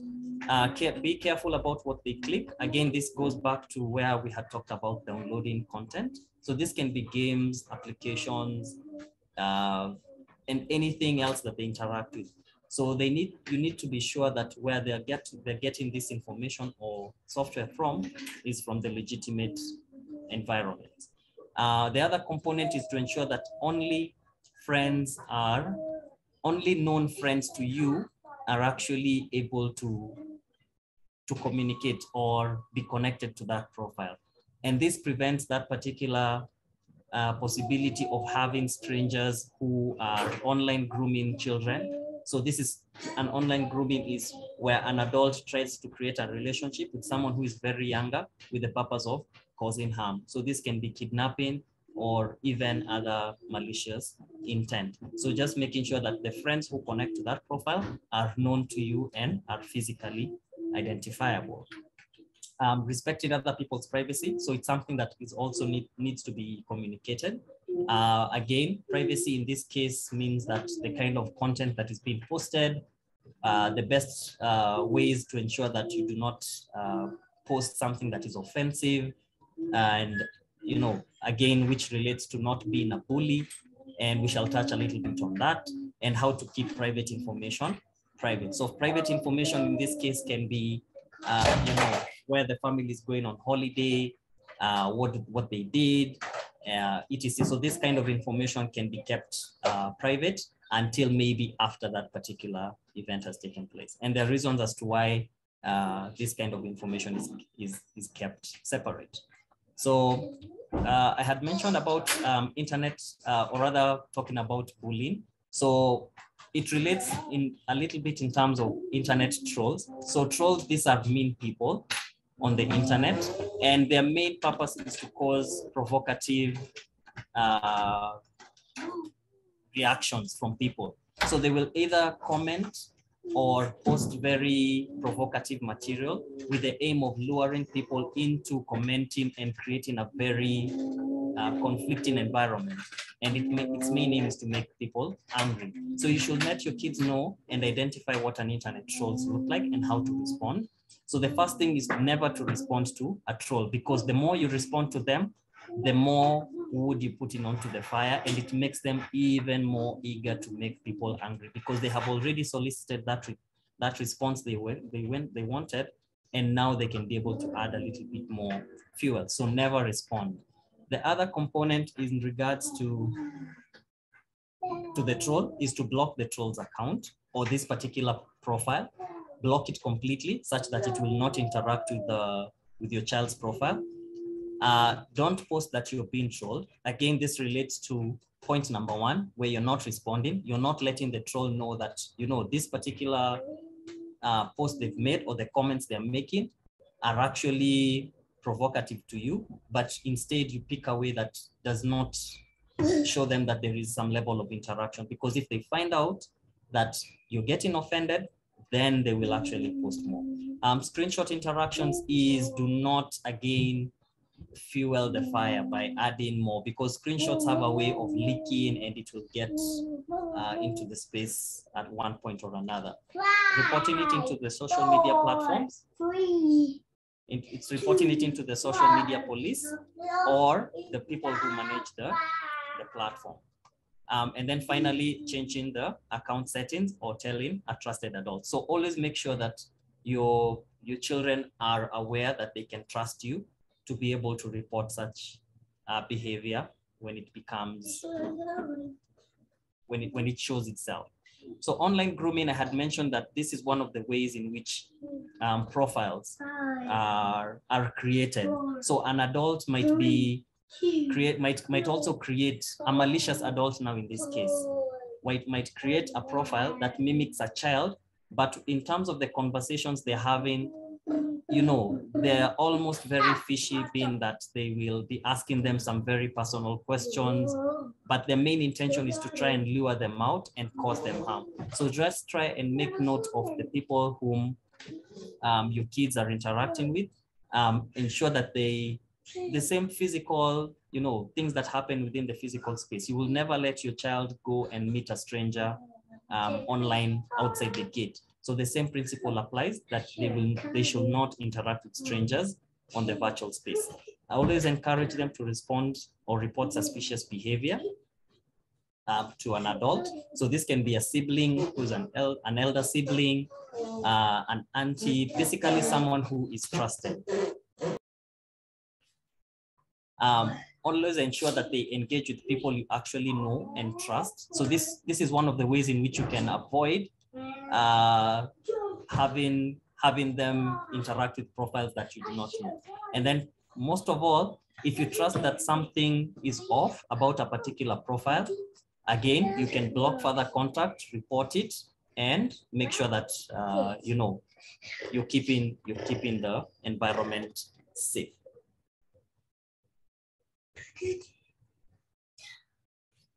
And then we shall talk about cyberbullying. So cyberbullying in this particular regard is going to be, so cyberbullying in this regard, I think I can let my colleague Payne handle it. I think I'm having some. Thank you so much, Henry. Thank you for that introductory session, as well as giving us tips on what some of the things that should be looked out for are. Thank you so much. So cyberbullying is something that I think, unfortunately, children and adults now as well encounter while they're on the cyberspace. And it can best be defined as when someone threatens or insults you or spreads gossip about you on social media, in emails, or other internet forums. There's things that guardians, parents, teachers can do when their child is being cyberbullied. The first is that they should not respond. The second is that they should be in a position of telling a trusted adult. So I think it's important to point out that everything is connected. For you to be able to deal with these issues pertaining to being safe on the internet well, there has to be a relationship of trust between parents, guardians, teachers, as well as the child. You'd be amazed at how many things these children actually interact with while on the internet, which you may never find about, either up until it comes up by way of, say, an incident or something that someone else points out, and then you're made aware that this is something that the child has actually encountered. So the best way is to ensure that you already have a relationship of trust. The next is blocking the bully. And lastly, making sure that privacy is at the foreground of each and every interaction of the internet. So please instill it in the children that they need to make sure that they always have privacy in mind. That fine, the internet is a wonderful place and they're able to interact with friends, meet new people, play games, but there has to be an element of privacy that's at the back of their mind whenever they're having these interactions on the internet. So if your child is being cyberbullied by someone, when your child is in the presence of someone else who is being cyberbullied, there's an aspect of allyship that should be cultivated within the children. And that is them being able to provide support, them being an upstander, as well as reporting things, and them not participating. What we need to understand is that if we create and instill a culture of zero tolerance to cyberbullying, even if they're not the ones who are the victims, then you're setting them up for a future where some of these things are not normal, that some of these things are not tolerable. I think for parents and teachers and all the adults who are on the call, really, If you have experienced any form of bullying in the past, you'll agree with me that it got to a point where it became normal. It was just a rite of passage. It was just a way of life. And we sort of got desensitized to the idea that this is something that you'll have to go through. You just have to make sure that you get through it. And unfortunately, that was as a result of the systems that were in place, not necessarily making it clear that that was something that was not welcome. So this speaks to the point that if the child understands that this is something that should not be taking place, even if they're not the thing, they make it even harder for the bullies to feel comfortable with doing some of those things on the cyberspace. And if being mean on the internet is something that is already shunned, then they will also be responsible users of the internet, even as they become adults. How exactly can you help? The first thing is to communicate. Please report offensive or hurtful comments, whether they are the target or not. Next, be careful about what they say, what they send, what they post, and what they blog about others. Unintentional bullying is still bullying. And sometimes we find that our loved ones, our children, are actually on the wrong end of the spectrum, where sometimes they could be the ones who are jumpstarting these conversations. Next, recognize. Show unexpected anger, depression, or frustration after using any device or avoiding the device use altogether. These are some of the subtle signs that as the adults of taking note of. You need to know whether there's a change in the demeanor or even the mood after they're on a certain platform. Maybe they get really frustrated when they're gaming online or on specific days when they're playing a certain game. These are very small but telltale signs that could let you understand how their interactions are on the cyberspace. The next is uneasiness about going to school or participating in group team activities. There's usually a very intuitive aspect of children that sometimes gets overlooked. Engage with them, understand why are they withdrawn, why are they frustrated, why do they seem a bit more mellowed out than they usually are. These are things that could point you in the direction of an incident that may have taken place. Next is take action. Remember, I led with talking about how because no action may have been taken by some of these institutions or systems in place, then you sort of get desensitized to the idea that even if I was to do something about it, nothing will happen. And so let me just take this suffering or take this lying down because nothing will be done in the first place.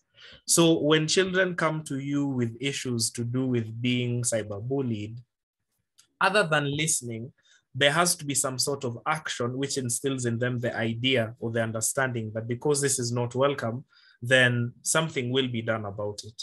Most children don't speak up out of fear.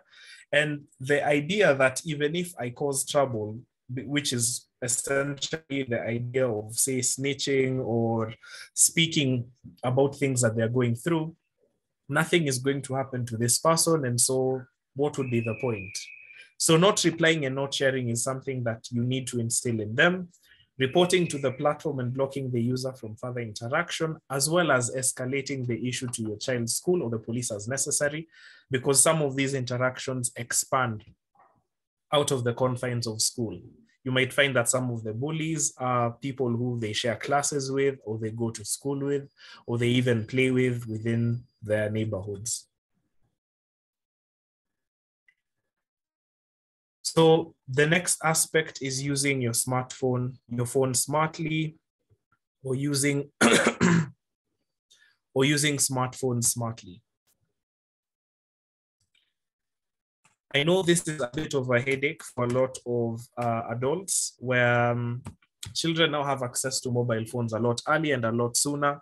And again, the possibilities are limitless when it comes to the things that they're able to access, whether it's mature content, whether it's the grooming aspect that had been mentioned by Henry, whether it's the cyberbullying that we've spoken about just now.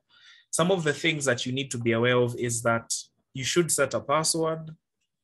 you should get permission to download. They should get permission to download from you. Only respond to numbers that you know. Be careful about what you communicate. Ask before you take and share. Be mindful. Keep it safe. Keep the phone up to date for them. Let them know about being careful with Bluetooth and even open Wi-Fi networks as far as connecting carefully is concerned. So please understand that while talking about the cyberspace, this is where children are going to exist. They already exist on there, and the future can only get more digital. So these are things that they'll carry with them well into their adulthood. So cultivate a culture of them being able to ask for help whenever some of these things are not entirely clear or apparent to them. I'd like to invite Cynthia to proceed with the part of today's session that is speaking to gaming online. Yeah, thank you, Payne. So online gaming. So there's some things we need to look at to ensure that children are practicing safe online gaming in a way. So first of all, you need to implement restrictions in terms of how free are they in terms of who are they going to play these games with online. Are you going to restrict them to people like maybe from their school or neighbors, or people you actually know? And then also set passwords to prevent purchases, because kids can be really quick to, if they see a certain purchase will improve their, maybe give them more lives in the game or something, they might be so quick to go for it. So you need to prevent that.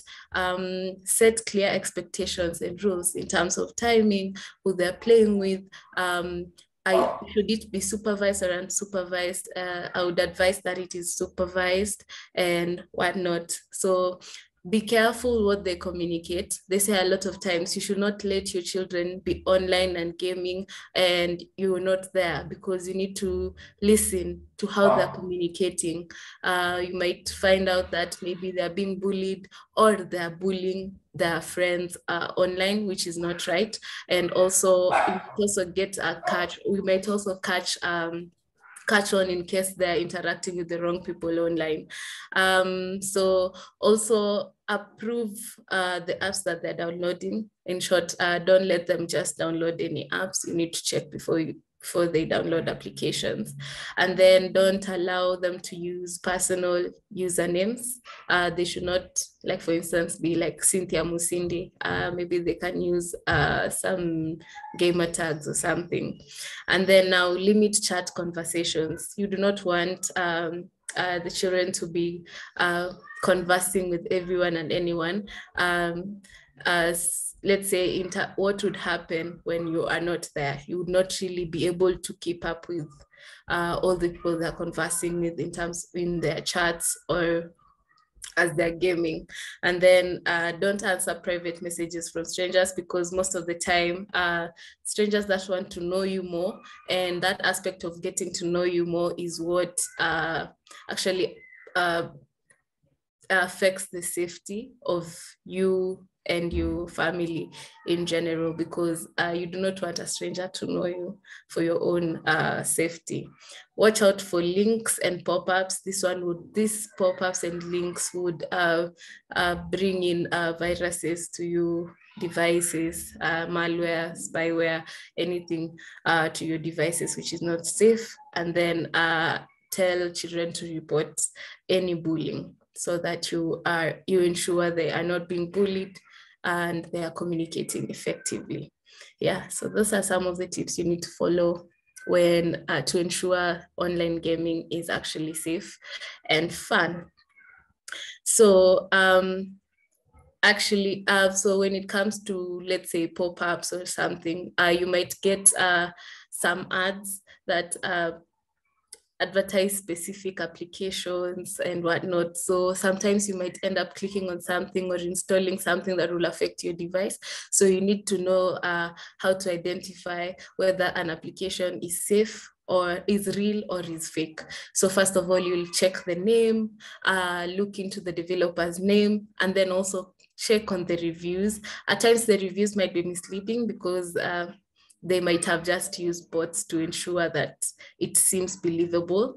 But then you still need to look into it, check on the date it was produced, like the production date.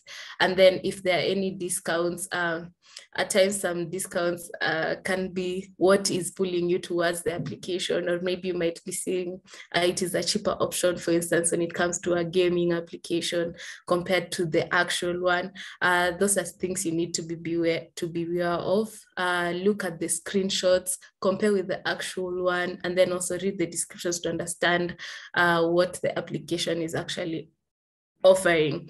And then now when you look at the application details, most of the time, these fake applications don't have so many downloads. So that is how it differentiates it from the real application.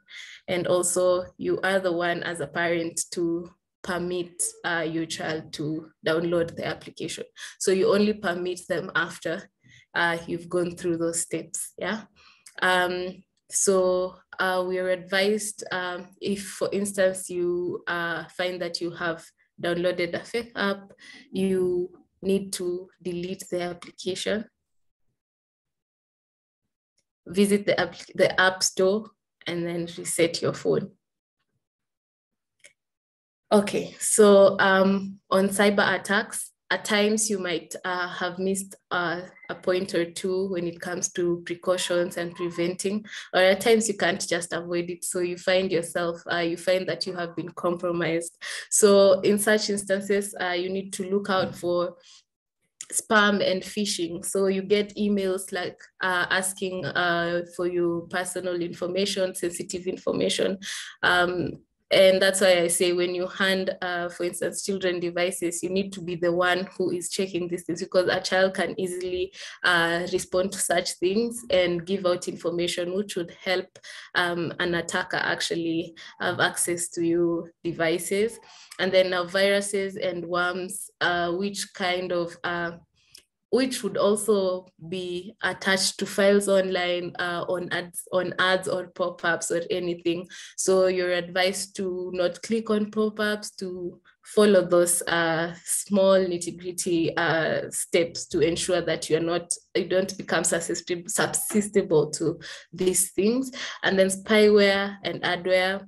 You're aware spyware is where you are basically tracked. Everything that you do on your device is tracked and whatnot. So that is something you need to look out for. Adware is where it is just endless ads for you, in short. Ransomware and DDoS. So DDoS, denial of service, is where someone can attack your device and then use ransomware to be like, if you do not give me this amount of money, I will publish your personal information that I've gained from your system, or maybe I will shut down your system, because now that is DDoS, slow denial of service, in short. So those are the things you need to watch out for. So how do you detect an attack? So you're getting mysterious emails, as I've said before. Mostly they don't make sense, or they are more about your account settings, your emails, accounts being locked, such things. So you get messages about your passwords being changed, you get locked out of an account or a device, suspicious or unusual pop-ups, and then your devices become slower than normal. Yeah, those are some of the instances that show that you might be under attack. In order to recover from attack, we are advised to change our passwords, and determine what has been lost and compromised. And here we highly recommend having backup files so that you're not entirely affected. You still are able to regain your documents, your details and everything. And then you need to notify everyone in your contact list that you have been compromised, and then follow your antivirus recovery steps, and also check with a trusted adult. Oh, you are the adult in this case. Yeah.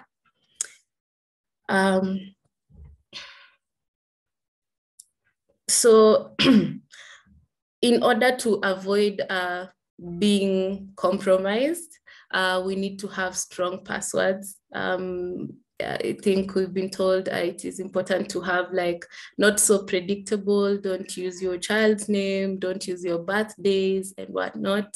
And then be aware of unfamiliar applications. And so that do not click on just anything, the pop-ups and unusual messages. And then use a secured network for Wi-Fi.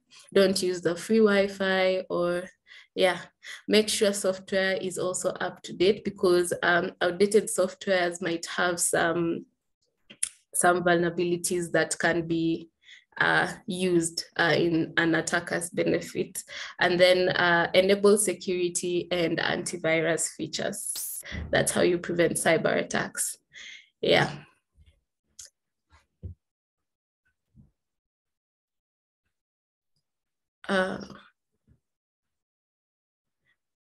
Okay, so for building cyber trust, this is in an instance of being a model parent. You need to stay involved and maintain close communication to help your children stay safe when they're using the internet. So, you need to educate your kids on the skills needed to be safe online, and then ask questions and encourage kids to be open. And what works the best is practice what you preach by setting a good example, because kids are observant and they're usually like, but mom, I saw you do this. No, you need to practice what you preach to the kids. So some of the things that you need to put in place. Can you go to the next slide, please? To ensure kids are safe when they're online, you need to set clear ground rules on how they will use the devices, especially when they're online, and which applications they'll access, what are they allowed to do, and all of that. And then you really need to be keen on the activities that they're indulging in when they are online.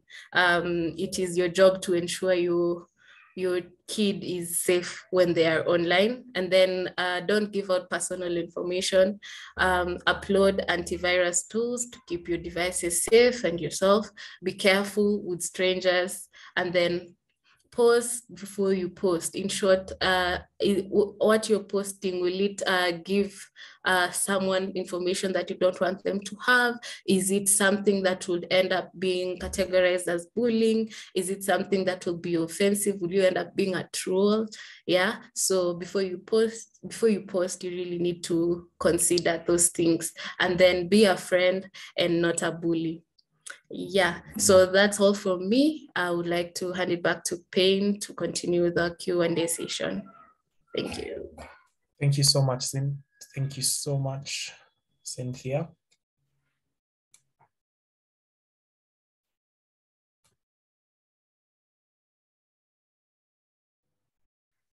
Okay, so I will take the first question posted by Esther. Please clarify on the correct /safe URL. Let's see.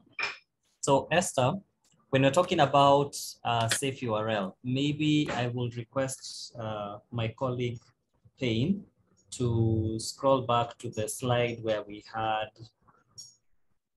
I think it's slide number 8.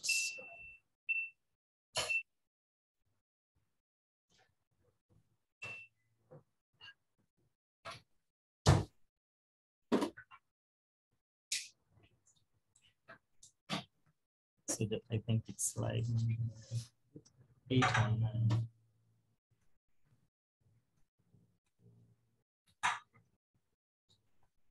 The one which had the true news image. I think the one below it, slide number 9. Okay. All right. So for anyone who's trying to consider what is a safe URL and what is an unsafe URL. So as I had portrayed before, organizations usually have a way to connect to their end users. So for example, we have, let's say, Safaricom, which has their own web portal.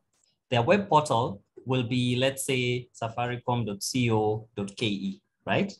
And at the very top, it's going to have an icon which shows a padlock. So that padlock is to show that that particular website belongs and can be validated to belong to Safaricom. So if you encounter let's say you encounter another website that is saying that it is Safaricom and it does not have that padlock icon. Let's see, Payne, could you kindly allow me just to share my screen? No problem.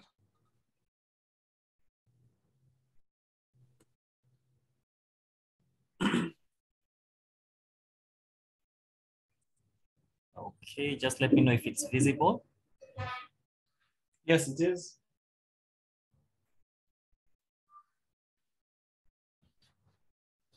So you can be able to see that this particular URL has a padlock indicated close to it.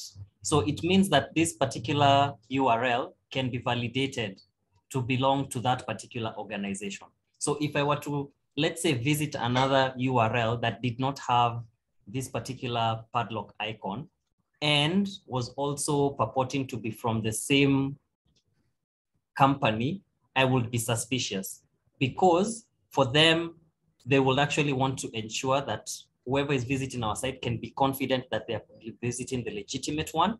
And if you want to also get a little bit more information about that particular URL, you can always click on that particular icon, and the icon itself will give you more in-depth information.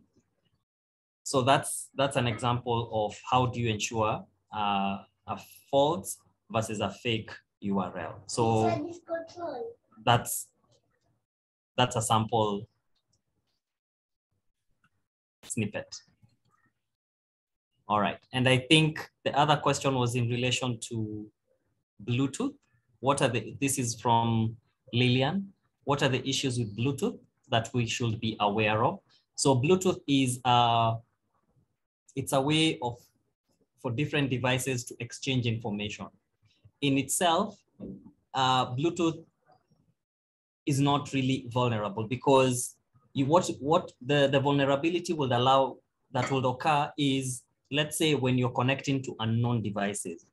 Now, what usually happens is whenever you, let's say, trying to connect your phone to, let's say, your Bluetooth earphones, your Bluetooth headset, you normally have to pair. So for example, when you're connecting, it asks you to pair with a particular, let's say, PIN, or to validate that that particular device is the one you're connecting to.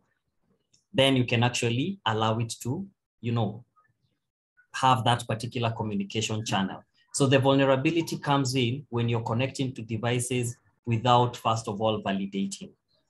That in essence means that someone can actually be able to download information from your device or upload information into your device, because remember, it's a communication channel. So if you have Bluetooth that is not protected, by first of all having your device connect or pair first, then you would actually be exposing yourself.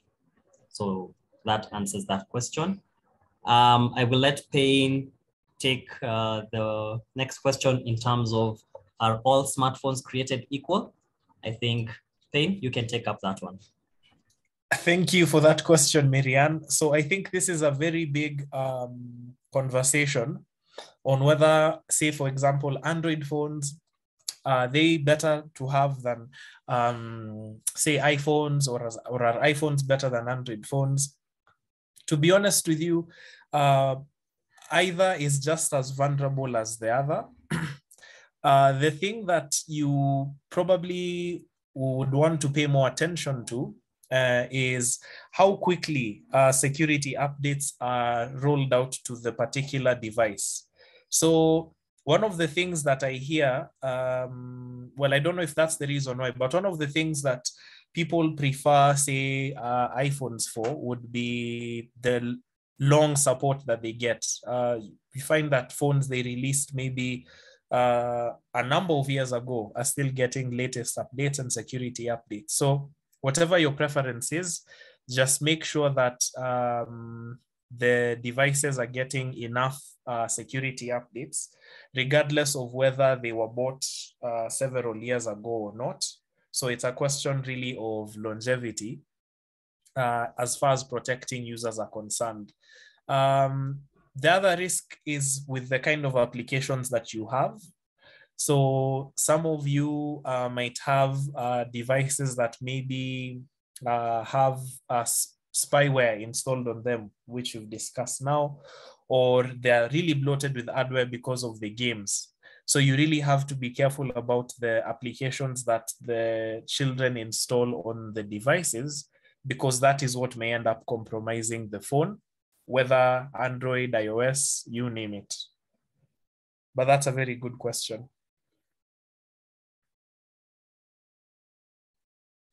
Another one was, are there tools to help parents monitor online activities that you could recommend?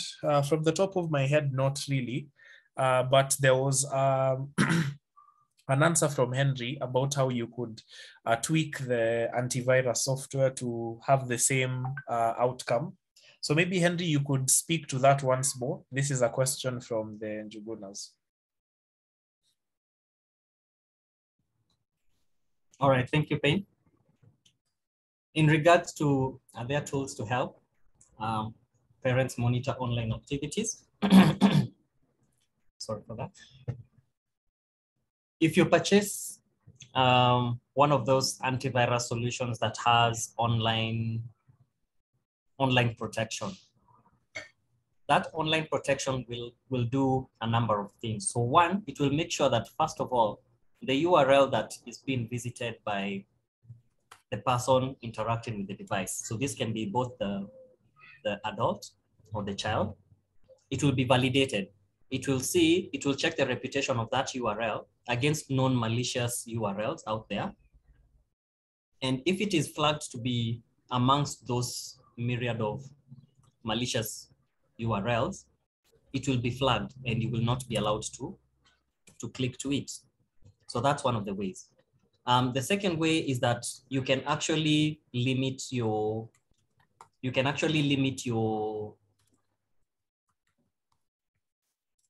the interaction in terms of what sites would you want people to actually visit on the browser. So you can actually lock down some sites that, if, let's say, someone types youtube.com, it will ask for an additional, let's say, verification, like please enter the adult's password or PIN or something, such that you will need to have that extra level of security before you can actually connect to it. So that's one of the ways. But in terms of monitoring, that's one of the ways in which it does that particular. It's not very holistic, but at least it gives you that functionality. Maybe the other way in which you can monitor activity is just making sure that if your child has the phone, depending on how old they are, be curious to know what exactly are they watching, because it's very easy for something, for content to be displayed using algorithms. Like if they watch this, they will recommend more of a particular kind of content. So if you notice that, you know, what they're getting is not age appropriate, you can actually maybe reset the cache, or maybe when you're setting the profile, specify that you only want them to view age appropriate content for, let's say, 5 to 6 year olds or the likes. And I think this one also touches to Richard's question, which says I struggle with getting age-appropriate content. So when you're setting up, let's say, the profile on a particular device for the children, let's say, you can specify that this child is, let's say, 6 years or 7 years, and it will only limit them to content that is appropriate for that age bracket. It will not bring them content that is, let's say, meant for 13-year-olds and as you progress up the ladder. So I hope that particular response addresses both of them. So the Jugunas have another question. Is it necessary to install antivirus on a phone? By all means. I think phones nowadays are as powerful, if not more powerful, than computers. And I think you can agree. You have phones that have about 8 GB of RAM or even 16. They have storage spaces of about 128 gigabytes. Now, if you look at this 2, 3, 4, 5 years down the line, this is actually what a PC, personal computer, would have. So now, with the additional processing power comes with the additional capabilities of, PCs. So if you have the capability to install an antivirus, by all means do. If you can purchase the antivirus for your PC, you should also consider the same for your phone, because your phone is more important, if not as important, as your PC, because in most cases, if the phone is stolen and all this data is lost, it will actually be at a loss. So antivirus is good, just to make sure that you have that additional extra layer of security. So I'll hand it over back to Payne. Thank you so much, Henry. I can't see any more questions, and we have no comments either. I don't know. We keep getting questions about whether the recording will be shared. Yes, it is going to be shared. So rest assured that that's something that's there. We thought we'd have a bit more questions for this session. Is there anything else perhaps that you're curious about? Any concern?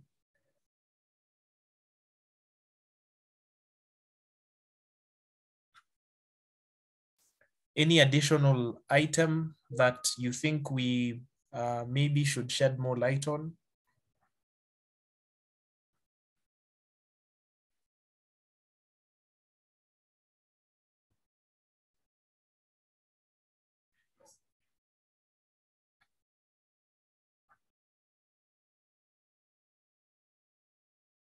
So Terry, that's just what Henry had explained.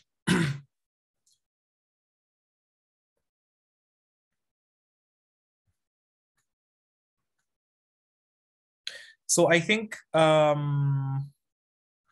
please make a point of engaging even more with these children. We had a session early on in the week in one of the primary schools, close, not too far from our office, and we were really surprised at the amount of things that the children are now interacting with. So there's a lot that they see. We keep getting the question of how to monitor the activities online, which is, I think, a great question. But at the same time, a situation where they're volunteering this information themselves is also what you really want to aim for. Because the moment, at least with the cyberspace, the moment you've established yourself as someone who is keen on monitoring what the children want to do without any conversation about what some of the important matters are, then the child makes maybe even twice the effort to not be as open or to not share with you, because the whole idea of them accessing the internet already feels like it's something that's not welcome, at least for the children. So you might make things a bit difficult if they know that they're being monitored, and they'll go out of their way to find out what exactly is happening. So cultivate a culture of trust to have these conversations so that maybe they even volunteer some of this information I think you'd be better off having them discuss every step with you than having a reactive setup where you're simply on the lookout for them interacting with material that they may not want to interact with. So Robert is asking how we can stop the pop-up completely. Sometimes you're not able to completely stop them, but I would recommend ad blockers. So these are extensions that you can install on your on your browser, which in turn help you block any sort of ads, whether these are the floating ones, the ones that are hidden behind certain frames. So ad blockers are things that will help you. Sometimes they get creative with how they are serving ads. So it may not catch everything, but ad blockers are very, very key. All right then, if that is... Maybe I can add just something in terms of ad blockers. So yes. To Robert, if you notice that you're getting more ads than you initially had, it's usually a good time to try and check. One, are these ads part of a particular software that you installed on your PC or phone? It's usually one of those, something that you install that is now either adding more pop-ups, so to say, to your activity. If you notice that it's only within a particular software, you can uninstall it. But if you notice that it's actually even when you're using other software that does not necessarily have ads, for example, like WhatsApp and additional software that does not pop up ads, it's usually a good point to, let's say, consider taking additional steps as indicated by Cynthia in terms of how you can mitigate or try to recover from a potential breach, because it could be an alert to something went wrong somewhere. All right, so Payne, back to you. Okay, so thank you. That brings us to the end of our session today. Maurice, thank you so much for that addition to that conversation. It is true that some ads come due to accepting cookies on sites, so we should be careful with that. I think from the entire KPMG team that made this possible, thank you so much. We look forward to engaging with you in other ways, and yeah, let's make sure our children are safe on the internet. We need to be really proactive given the things that are lurking out there. But thank you so much. We have had a really great interactive session. Thank you for making time, and see you next time.